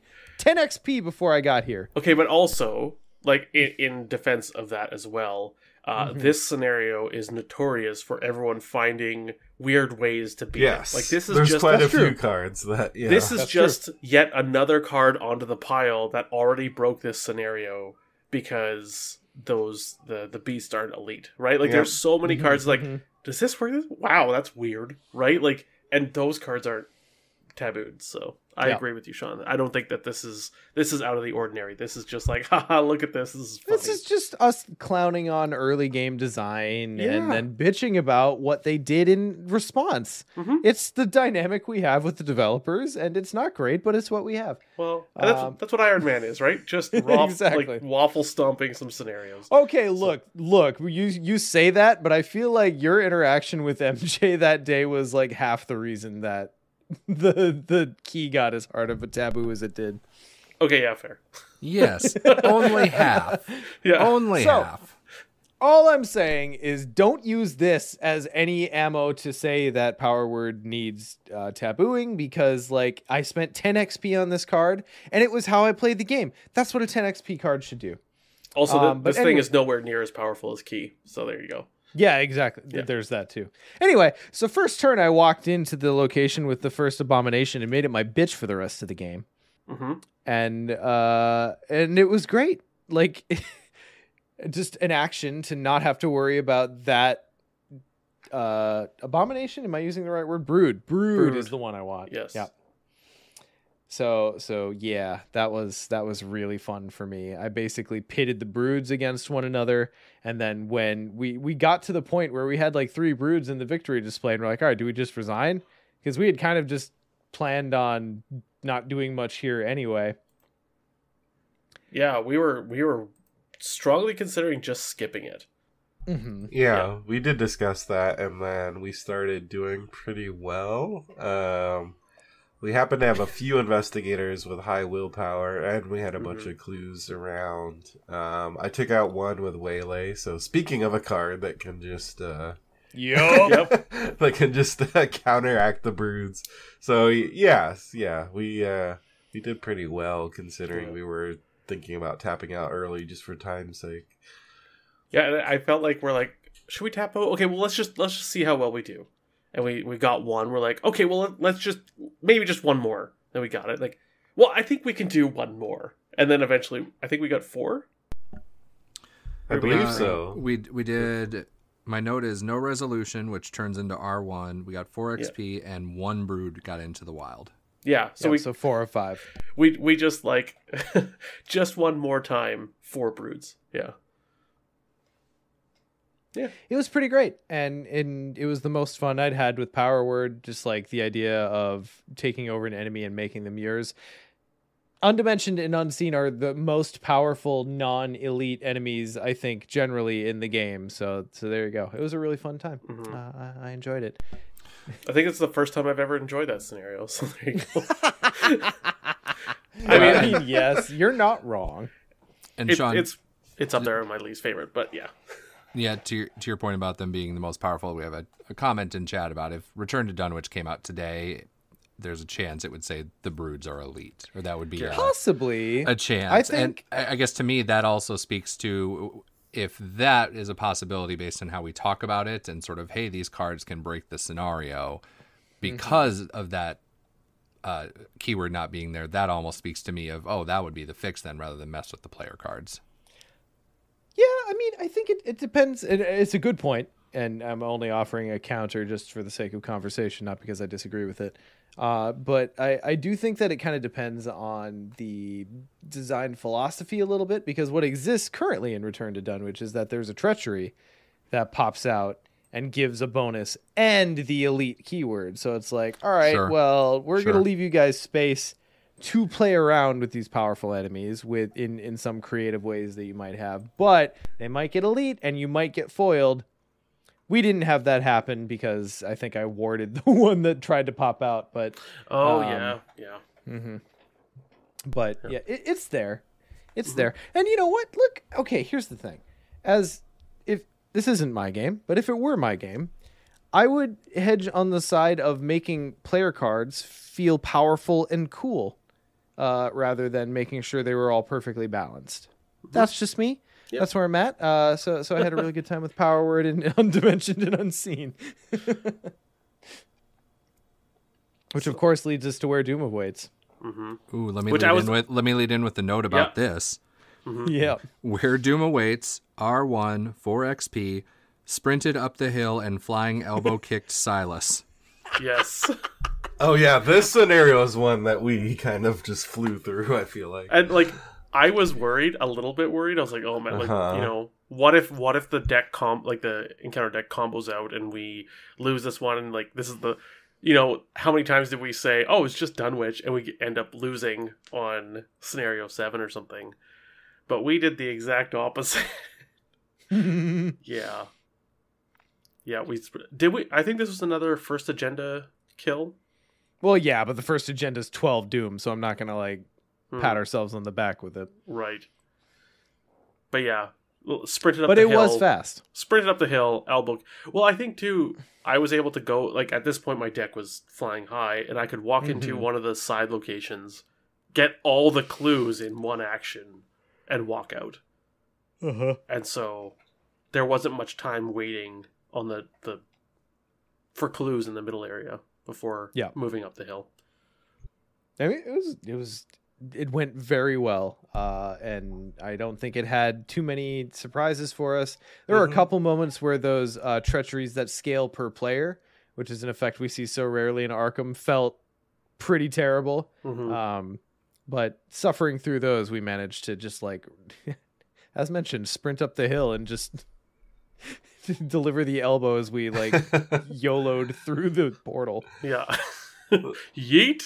Yeet. This was another scenario that had a fun trap application with those enemies that try to march up the hill. Because I just trapped them in my trap and they couldn't move. And just eventually would get killed. So that was fun. Yeah, that worked really well. Servants of the Key or whatever. Yeah, I think that's it. Yeah, I think we were just kind of flexing on this scenario a little bit. Well, I think it was there was your traps that were keeping them at the bottom, and then Sean, I think you power worded an enemy, and that enemy was also fighting them. So it was like they were stuck in a trap, and the enemy's just like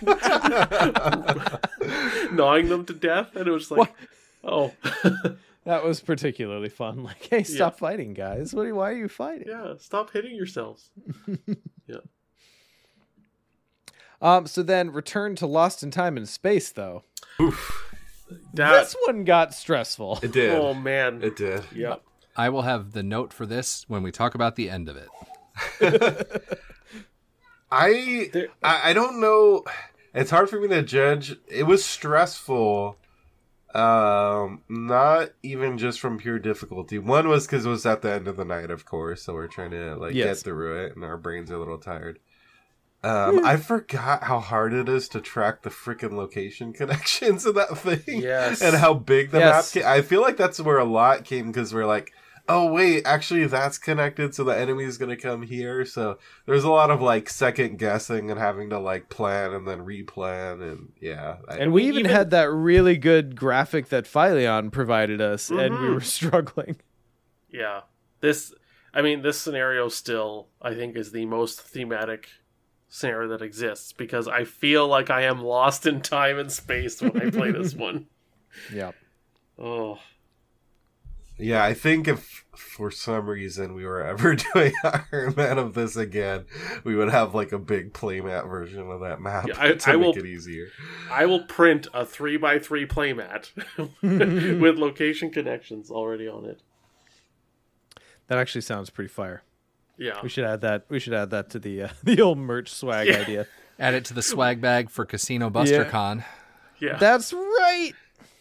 I mean, what a useless playmat, though. Otherwise, like one scenario in this campaign that like is like years and years old.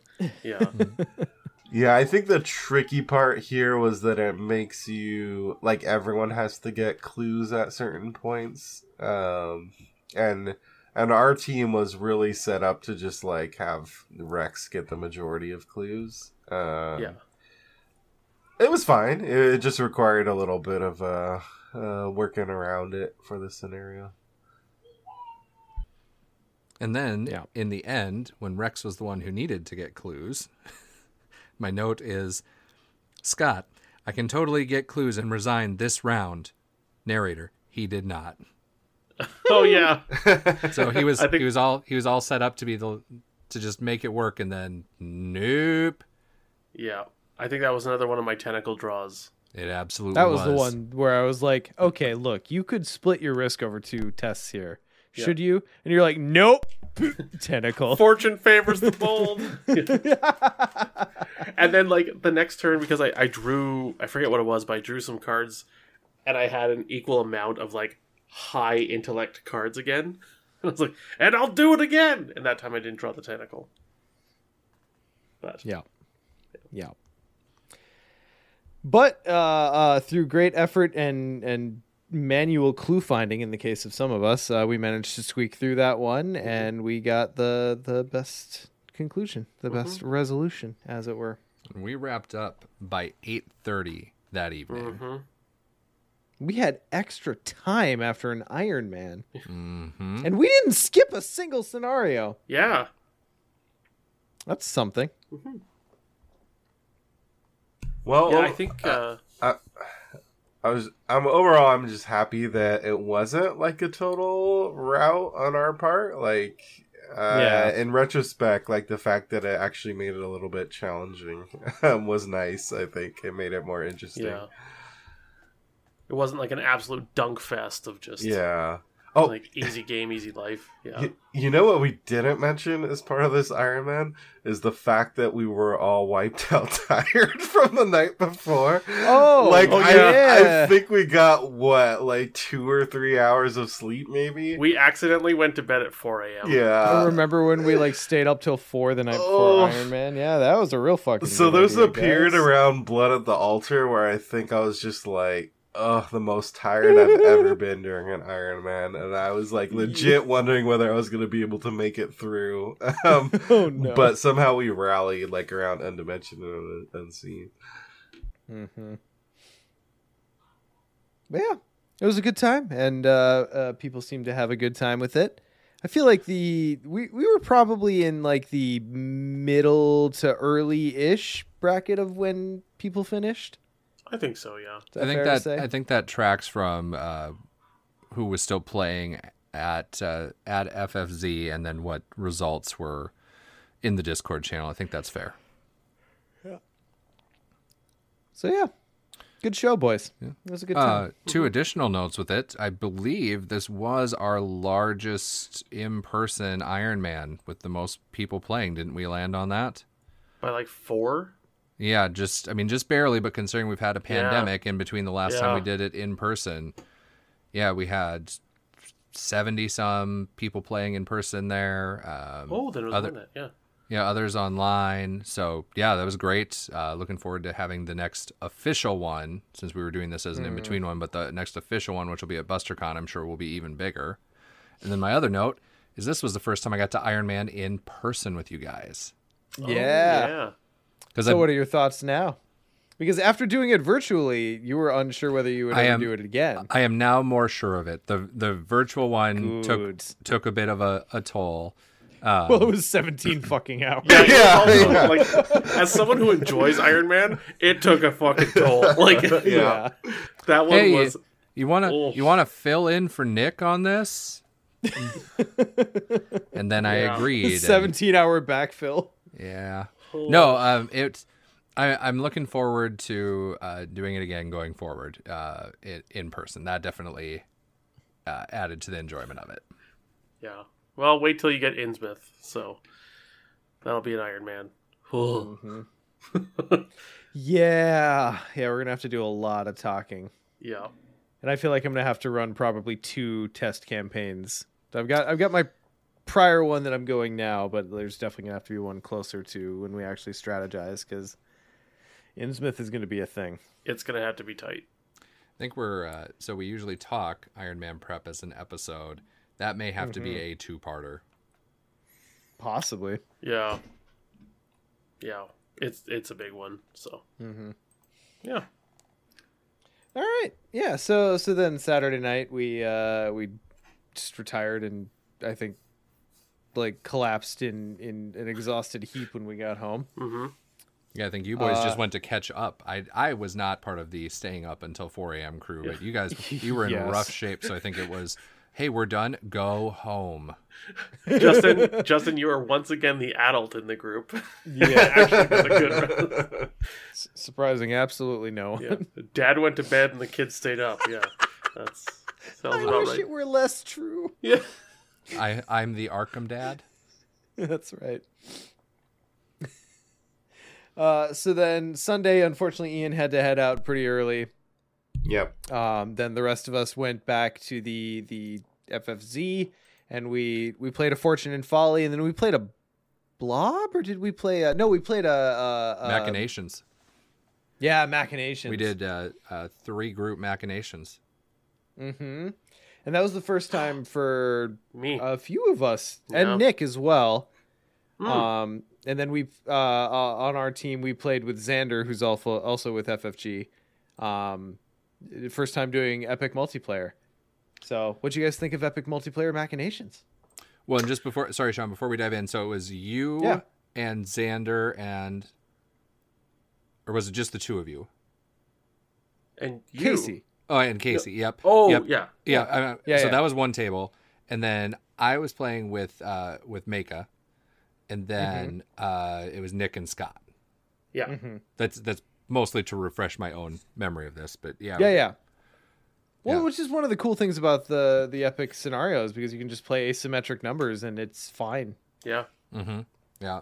But that one was fun because, like, Scott, you guys were the ones to play the fastest. Yeah, me and Nick were just blowing through the scenario, and you guys pounded through your parts of the scenario, got to like the last doom on the last agenda, and then just had to sit and twiddle your thumbs while the rest of us got up. Yeah, like I went and ordered food, ate a meal, and then like walked around the hall, talked to people, came back, checked with Nick. He's like, no, they still don't need us. I was like, okay. Like it was the longest round of Arkham ever, because we're just like, well, I guess I'll think about my turn for 45 minutes. Well, and then suddenly we're like, oh, they removed a doom from our agenda. Go, go, go. Yeah.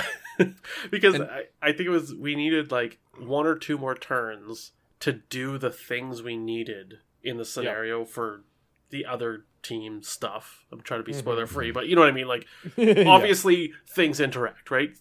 So we needed a little more time. And then I could be like, hey, we removed a doom from your agenda. I was like, oh, thanks. We did some things, and then we realized, like, oh, we could use 1 more turn. And then we went through the Mythos phase, like, well, guess we'll stop again. Because, Scott, you guys were the past. Yes. We were the present, and then, Sean, you guys were the future. Mm-hmm, mm-hmm. Okay. Yeah, so then it was, you guys were way ahead, and it was, you needed more time, but it was dependent on you guys doing stuff, but you needed some stuff to come back to you, and... Yeah, that's what it was too. Like the other groups needed to do some things for us before we could do the things that we needed to do for other groups or something. Yeah. Again, like this is my first time, so I don't even know how the other 2 groups work. So like I'm still a bit in the dark of like what you guys were doing, but all I knew is we needed to sit for a bit, and yeah. I really enjoy that one in the epic mode. I think it's good in just a normal standalone setting. You have to know it's going to be different, but it is fun with the different groups. It's my new favorite epic one. So, Sean, what did you think of it coming back to it? I know we got to play it last year when it came out, but now that you've had some time with it, what do you think? It's far more fun in epic than in single.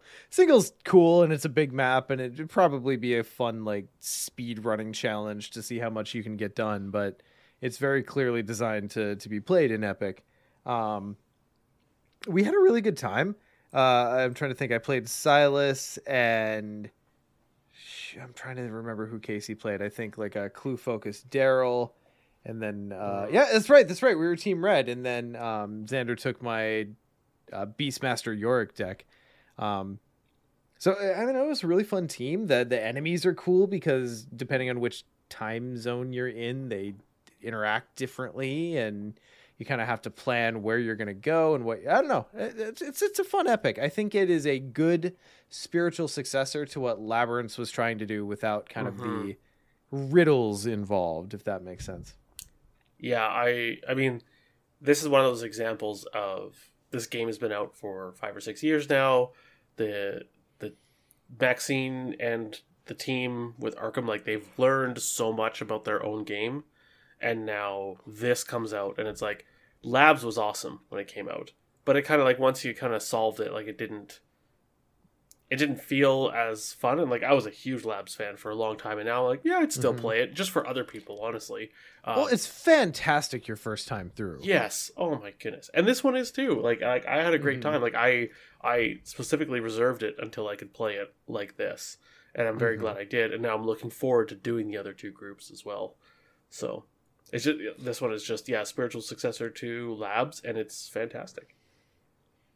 Also, slight spoiler alert if you haven't played Machinations, but it's really irrelevant because it's my own headcanon, but I'm fairly certain that Edwin Bennett is Exotalon. 100%. Just go ahead and chew on that one for a while and tell me what you think. I got to play my Desperate Duke. Ooh, you're like new generation Desperate Duke. Yeah. How'd that go? Fantastic, especially when you can start in Desperate from the very beginning, because you can play Take in the thick of it. In the thick of it. It's like that changes that deck so much when you don't have to draw the key of, what's it called? The St. Hubert's key in order to get into Desperate, or like try to fail a treachery, but only by so much. Like, I just, and I got to calling in favors Duke a bunch of times, which was really funny because I love how that interacts. To go find allies and stuff. And Nick playing across from me, he played a Charlie Kane, a 49 XP Charlie Kane deck where he just That's like the most Nick thing ever. He just threw in every ally he could. I think his deck is like 24 allies and like 6 other cards. It's ridiculous. And I mean, it functioned. Like, it did things it needed to do. It was fun. Yeah. That's awesome. I was like, of course it's 49 XP, Nick. He's like, oh yeah, why not? So I'm Mr. Shotgun. Yeah. Yeah. All right, well, fantastic. That was Sunday, and then of course, Scott, you and I went home and kind of polished off the rest of the Marvel box, which is, the rest of the box is far better than Sabretooth. Yeah, it was. Good to know. It was. Yeah. Magneto is no joke, though. He's a big boy. Oh. We got to the point where Scott and I it took us like an hour and a half at 2-player to establish an equilibrium where we weren't digging out from the encounter deck. Mm-hmm. And like Scott, you said, I'm pretty sure we could have gotten him, like, had we continued, but at that point It was 1 in the morning. We just had to fucking go to bed, y'all. Yeah. Like, I love Magneto as much as the next. He might be my favorite villain ever, but I couldn't. Yeah. I honestly believe we were at that point where it's like, okay, we're in lockdown.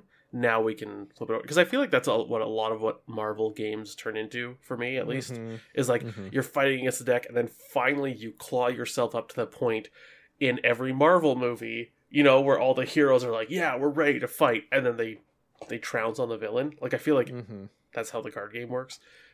So super thematic. And we were cresting that point. I'm like, okay, we can kill him. And it's like, but it's also 1 a.m. and my flight's at like 7, so we should probably go to bed. So let's do the sleep thing. Yeah. I'm so proud of you boys. Yeah. Thanks, Dad. Thanks, Arkham stepdad. Fother. Yeah. We had our challenge scenario as well. Yeah. That I thought was going to be way more challenging. Turns out it was not. I need to take it back to the drawing board. And this was the Horror in Higher Gearz, where it was basically an unlimited drive down Horror in Higher Gear. Or Horrors in High Gear. And the idea was basically the locations would leave as you drove past them.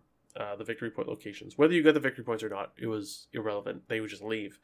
And eventually your deck would be, or the location deck would be a total deck of 12 cards, and 6 of them were long way around cards, which actually stop you for 2 turns. Like, it stops you. You can't advance for the rest of that turn, and you can't advance next turn. So it's the turn after you can actually advance the next one. And I thought, like, man, if that's like, if every second one on average is that, like, there's going to be enough time for enemies to catch up with you and treacheries to actually trounce on you.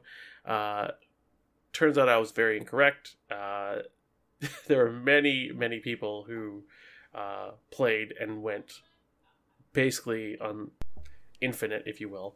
But Big Kahuna was the one that reported the biggest one. He messaged me at something like 120 locations, and he's like, "Hey, is anyone else like this far? Like, I can probably go more, but it's yeah." It was 100 even. Scott, it was 100 even, but it was. I think the more impressive part of that is we had the multiple groups, including Big Kahuna, that would go infinite with it, but put in the time. I want to say it was something like 7 hours or just. I mean, I'm just slow clapping here in the background. Like, yeah, well done. Like 100 locations. I mean, that's probably guaranteed 120 rounds of Arkham. Probably. Yeah. So like by the time but like, I mean, even if it's 100, it was a long time. Yeah. Big Kahuna says easily more. Yeah. So Big Kahuna recorded the biggest one, but there was a lot of groups who said like, hey, we're up at like 50, 60, 70 locations, and like we brought healing and we're all damage free. We have all our assets out. Like we're fine. We can continue forever. And so I need to take it back to the drawing board. I need to add in some kind of, I think, more acceleration of difficulty, similar to Depths of Yoth, where, you just start drawing more and more treacheries. So it's like every turn, like everyone's drawing 4 treacheries or something to actually give it an endpoint. But congrats to Big Kahuna for recording the longest one. So yeah. And we also have to give a shout out to Reaverman's group because they graciously agreed that rather than having it get into an endless war of playing Arkham where they would still be playing to this day, that they would graciously share the title but allow Big Kahuna to be the 1A to their 1B. Nice. So yeah, well done everybody. We look forward to the fact that you gave Scott more work to do. Oh yeah, thanks everyone. That was great. Yeah. Let's see. So we talked challenge scenario, and then we have to get to one of the highlights of Arkham Nights for me, and it's that, Ian, I'm so proud of us. I can't believe that after all these years, we finally got my Excelsior card back to me. Yep. I know because I live in the Midwest, that sounds like I'm being passive aggressive and saying we when I mean you, but I really mean we, because how many times have we had it since then, which it's now like 3 years, where I see you and I have promised I would remind you and I've forgotten to remind you, and it just in a comedy of errors, I now finally have my complete Excelsior pack again. What card was it? It was the What Have You Done? Oh no. Yeah, because it was when we played it that initial year, it ended up in Ian's deck and then he flew home. So I was playing it with my friend Chad probably last year or a year and a half ago, and we tore through the scenario, and at the end he goes, "So where's What Have You Done?" Like, I don't know, I played this when it came out. And he's like, "I think you're missing a card." And sure enough, I was. And then through the magic of using different sleeves and piecing it together, we found it. So anyway, go us, Ian. Well, boys, any final words on Arkham Nights 2022, which was kind of it was kind of a short notice thing that we got involved in, and I thought it went really well. You know, it was a little short notice, but additional thought from me is I have to give a huge shout out to Alex over 100%. Over at at the Game Center, but via Ghost Galaxy, right? Because he is mainly over at Ghost Galaxy, but he was put in charge of putting on Arkham Nights for the Game Center, since they're owned by the same parent company. He was amazing. He was great to work with, very receptive. When this was put on his plate, he reached out to us and said, hey, I've not done this event before. I've not been before. What can you guys tell me? And so, Sean, you and I went there, 2 or 3 times. We spent a lot of time connecting him with we others. Traded many emails. Yeah, and so huge shout out to Alex for all the work he put into it. He was there every day, just breaking his back, making that event roll. Yeah. So for anybody who was there, just so you appreciate the work he put in a little more, like he built it from scratch. It wasn't, because it was put on by the Game Center, not FFG. So it probably approximated what we know Arkham This was Nights a to reboot. be. Yeah. So anyway, well done to him, and kudos to Game Center for putting it on. I thought it was great. Hell yeah. I'll echo that. All right, boys. Well, we're running a little long on this one, so let's roll it into a little bit of tentacle time. Justin, let's talk about Hades. Oh, can we please? I've been waiting for 2 hours to talk about Hades. So, to be clear, neither of you other two have played this yet, right? No, I have only watched Maxine stream it. Okay. I have not played. Have either of you... Oh, sorry, Ian, go ahead. I haven't played it. No. Okay. Have either of you played Transistor? Yes. Okay. Well, That's Scott, the this sword is just, one, right? That's the sword one. Yeah. This is Transistor as a roguelite with Greek mythology anime. Oh, yeah. And it's okay. So look, I'm gonna sell you on this one step further. Mm-hmm. This is the game that I play on the Switch in bed. Mm-hmm. It is so good on the Switch in particular because you could just play a room and hit pause and, like a handheld, just pick it up next time that you decide to play. Like it's so good. So good. It is. It's so good. The thing I want to talk about with it is, so you and I have been talking about Hades off and on for years. I played it, I think, back in 2020 is what it said. Yep. I feel like you started it probably like 2 or 3 months ahead of me. Mm-hmm. And then you played diligently through that first time, and I played like a turtle, and then fell off like the first 2 times I really tried to engage with it. Never really didn't like it, but there were a couple times where just like something else came out. Yep. So you like full on beat it, and I don't think I had gotten to Theseus yet. Yep. Yeah, because I looked back and I had played now both of my runs are about the same in terms of how many runs I've done. I've done right around 100. So I did 100 in 2020 and was basically done-ish with the game. And then you'd been talking about it again a couple months ago, so I picked it up because I'm like, wow, I love Hades. And then we have 2 friends that we continue to push it out. One who will love it and just it'll be probably another, down 2-3 years before he gets to it because of his backlog. But our other friend, Brian, we suggested it to him. And I was really worried it wouldn't stick. And it didn't the first time. It didn't, and it doesn't. I showed it to him on vacation the first time, and he was like, "Yeah, okay." And I was like, "No, you'll like this." Yeah, and I agree. I think he would like it. That's part of the recommendation, but it doesn't seem like a thing that for you or for it jumps out as, oh, all those things you just listed. Yes, that's a game I will love. For him, It's a good game, and he would appreciate the craft of it. And so it's, hey, dive into it. And so he was still almost bouncing off. And now he is just... he surpassed me by leagues. He is a fiend for it. We got to a point where as you beat the game, you can add on modifiers. I'm trying to keep this part spoiler-free, but you can add on modifiers that make the game harder. And they add heat levels.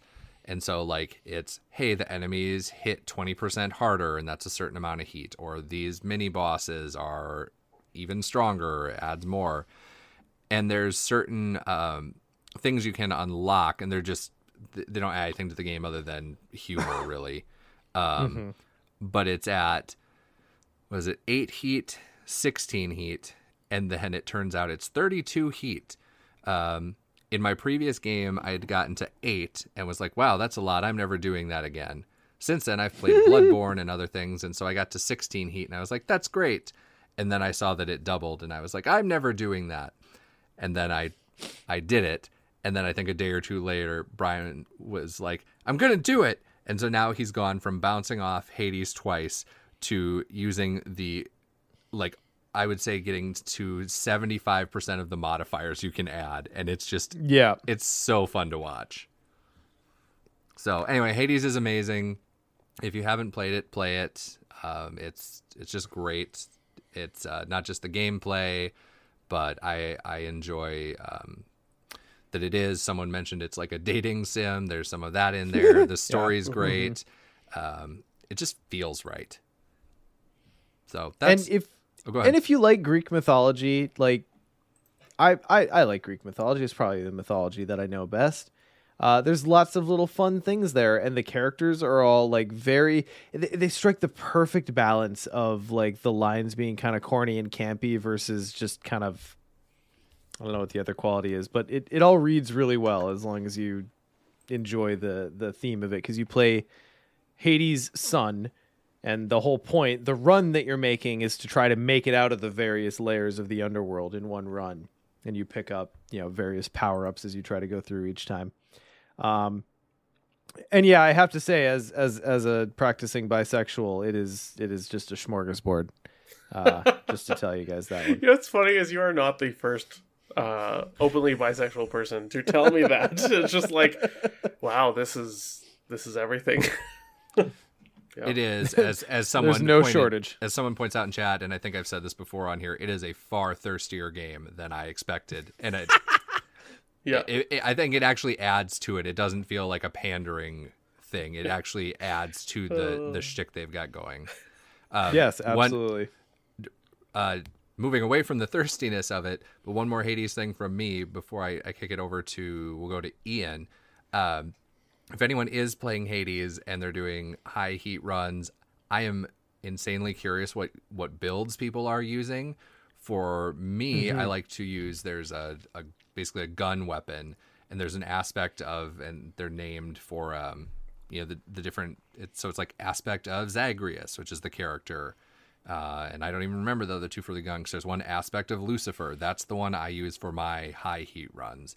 But our buddy Brian uses the bow, and I can't make the build he does work for me, but if others have ones, I would love it if they messaged us, because I want to know. I'm not to the level you guys are at yet, but my best weapon is the fists. Whichever one has the magnetic pull on the special. Oh, I love that one. That one's so good. I love that one to death. It's like your nacho in a video game. That's right. It's so good. Yeah. Anyway, right. Yeah, Hades. Get it. It's on Steam. One of the things that sold Brian on it, and that I use constantly, is you can get it on Steam, you can get it on Switch, and they cross save. So like I can be down on my computer and be playing the same game that I played last night in bed on my Switch. It's fantastic. It's so good. All right, Ian, what's grabbing you? Mine will be pretty quick. One of the things that's been grabbing me is a new TV show, The Peripheral, which is a new Amazon series. And the creators of Westworld were involved in bringing this to TV. And I don't want to spoil too much, because it's one of those shows where it's fun to figure out what it's about if you go into it fresh and don't really know what it's about. It's sci-fi-ish, has to do, like, if you're familiar with Westworld, you're kind of, it's a very different show, but you're kind of in for some of the same things, I think. So if you really dug, let's say, season 1 of Westworld, I think you might be interested in The Peripheral. The cast is great. They all do a great job, and has to do, like, the basic pitches has to do with a virtual reality and some multiple kind of storylines that go along with that. So I think it's worth checking out. It's a show that I'm really digging so far. And that who's the lead in that one again? It's what's her name again? Chloe Grace Moretz. Oh, right. It's Hit Girl. Who I actually haven't, like, she's someone I know as an actress, but I actually haven't, like, when I thought about it, I haven't actually seen a lot of movies with her in it, but she's amazing in this show. Like, she really embodies and sells that character, so, yeah. Okay. Not that my to-watch list needs any more entries, Right? but I'll add it. It's really hard for a show to earn a spot and turn my head, but it has done that thus far. Cool. Scott, bring us home, baby. Okay, I have 3 quick things. One, I'm playing Pandemic Legacy Year Zero, or whatever it's called. It's the 3rd one of the Legacy series. It's amazing. If you like the first 2 Pandemic Legacies, it's Cold War, and you're not fighting a disease per se, you're fighting the Reds, or the Soviets. And it just does stuff that I never thought you could do with Pandemic. It's fantastic. Speaking of Pandemic, I bought the Star Wars Clone Wars board game when I was at Arkham Nights. Oh no, and we never got a chance to play it. No, we didn't. But I've played it since, and you know what? It is fun. I kind of wish we had played it. And everyone's... Yeah, I mean, like, whatever, I'll bring it out. But it is... No, if we're going to do anything like that, we need to do Rebellion, but carry on. Oh, yeah, God, yeah. But yeah, it's super fun. I know there's been, like, people say, oh, it's like Pandemic, because it uses some Pandemic things, but it is so, like, playing it, I'm like, oh yeah, I can see the Pandemic influences, but it is not a Pandemic game. They've added a whole bunch. It is a fantastic game. The third thing I want to talk about is the big thing.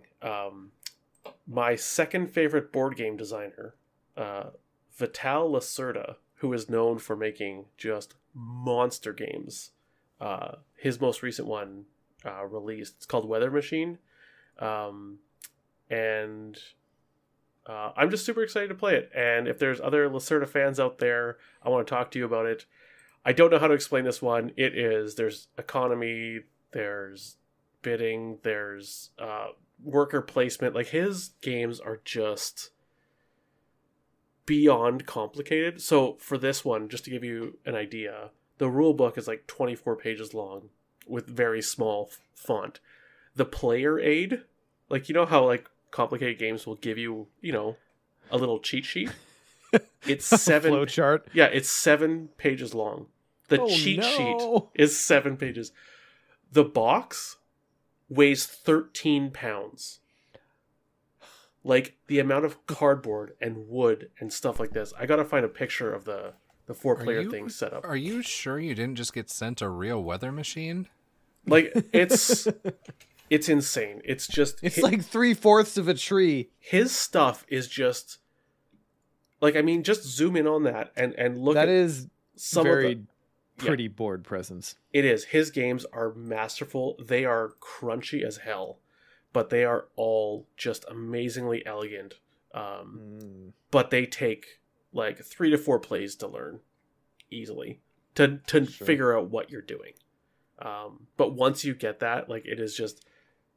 I find his games are the most rewarding board games that I play, because once you finally get it, and you have like 2 or 3 other players that like get it with you, it's amazing. This one can be played solo, which is why I am like super hyped for it. So that's interesting. Yeah, Psychopath. Boy, us gamers who grew up on Star Wars CCG are of a type, aren't we? Yeah, and that's totally it too. Like, Psychopath, he says, I kind of hate Lacerda's design. I'm not going to yuck anyone's yum, but it's not for me. I don't blame you. Like, that's the thing. Like, anyone who's like, yeah, like, Lacerda's stuff is too complicated. I'm like, yeah, you're probably. It is for... I don't blame you for not liking it. It's not for everyone, and it shouldn't be for everyone, and you should have no shame in that. It is just absolutely bonkers complicated. So, but yeah, like, you're exactly right, Sean. He is the Star Wars CCG designer of board games. God damn. Yeah. So... I won't play one of these games with you, because we'll need to play it multiple times. Like Rebellion, we can play, and I'll teach you. See, but any of that infringes on precious Star Wars CCG time. I mean, I would consider playing Vital games with you instead of Star Wars CCG. God damn, that is. That's... I mean, it's close. The thing is, you already know That's how to play high Star praise. Wars CCG, which is nice. Like, this would be... Yeah. And then also, like, Vital games, if you have one player who knows what they're doing and one who doesn't and is learning, like, of course the person who knows what they're going to do. Yeah. So, he has some less complicated ones. This one is just this, and there's another one he has called On Mars, which is just another super complicated one. But he has other ones that are a lot more approachable. So... Fun. But I love his really crunchy stuff. So, well, cool. Have to check that out. All right. Well, we've run a little long on this recording, so I'm just going to go ahead and set expectations that the next episode might be a little bit on the short side. But that's just the way it goes. Thank you all for joining us for episode 141 of Mythos Busters, and we'll catch you guys for 142. bye. Bye.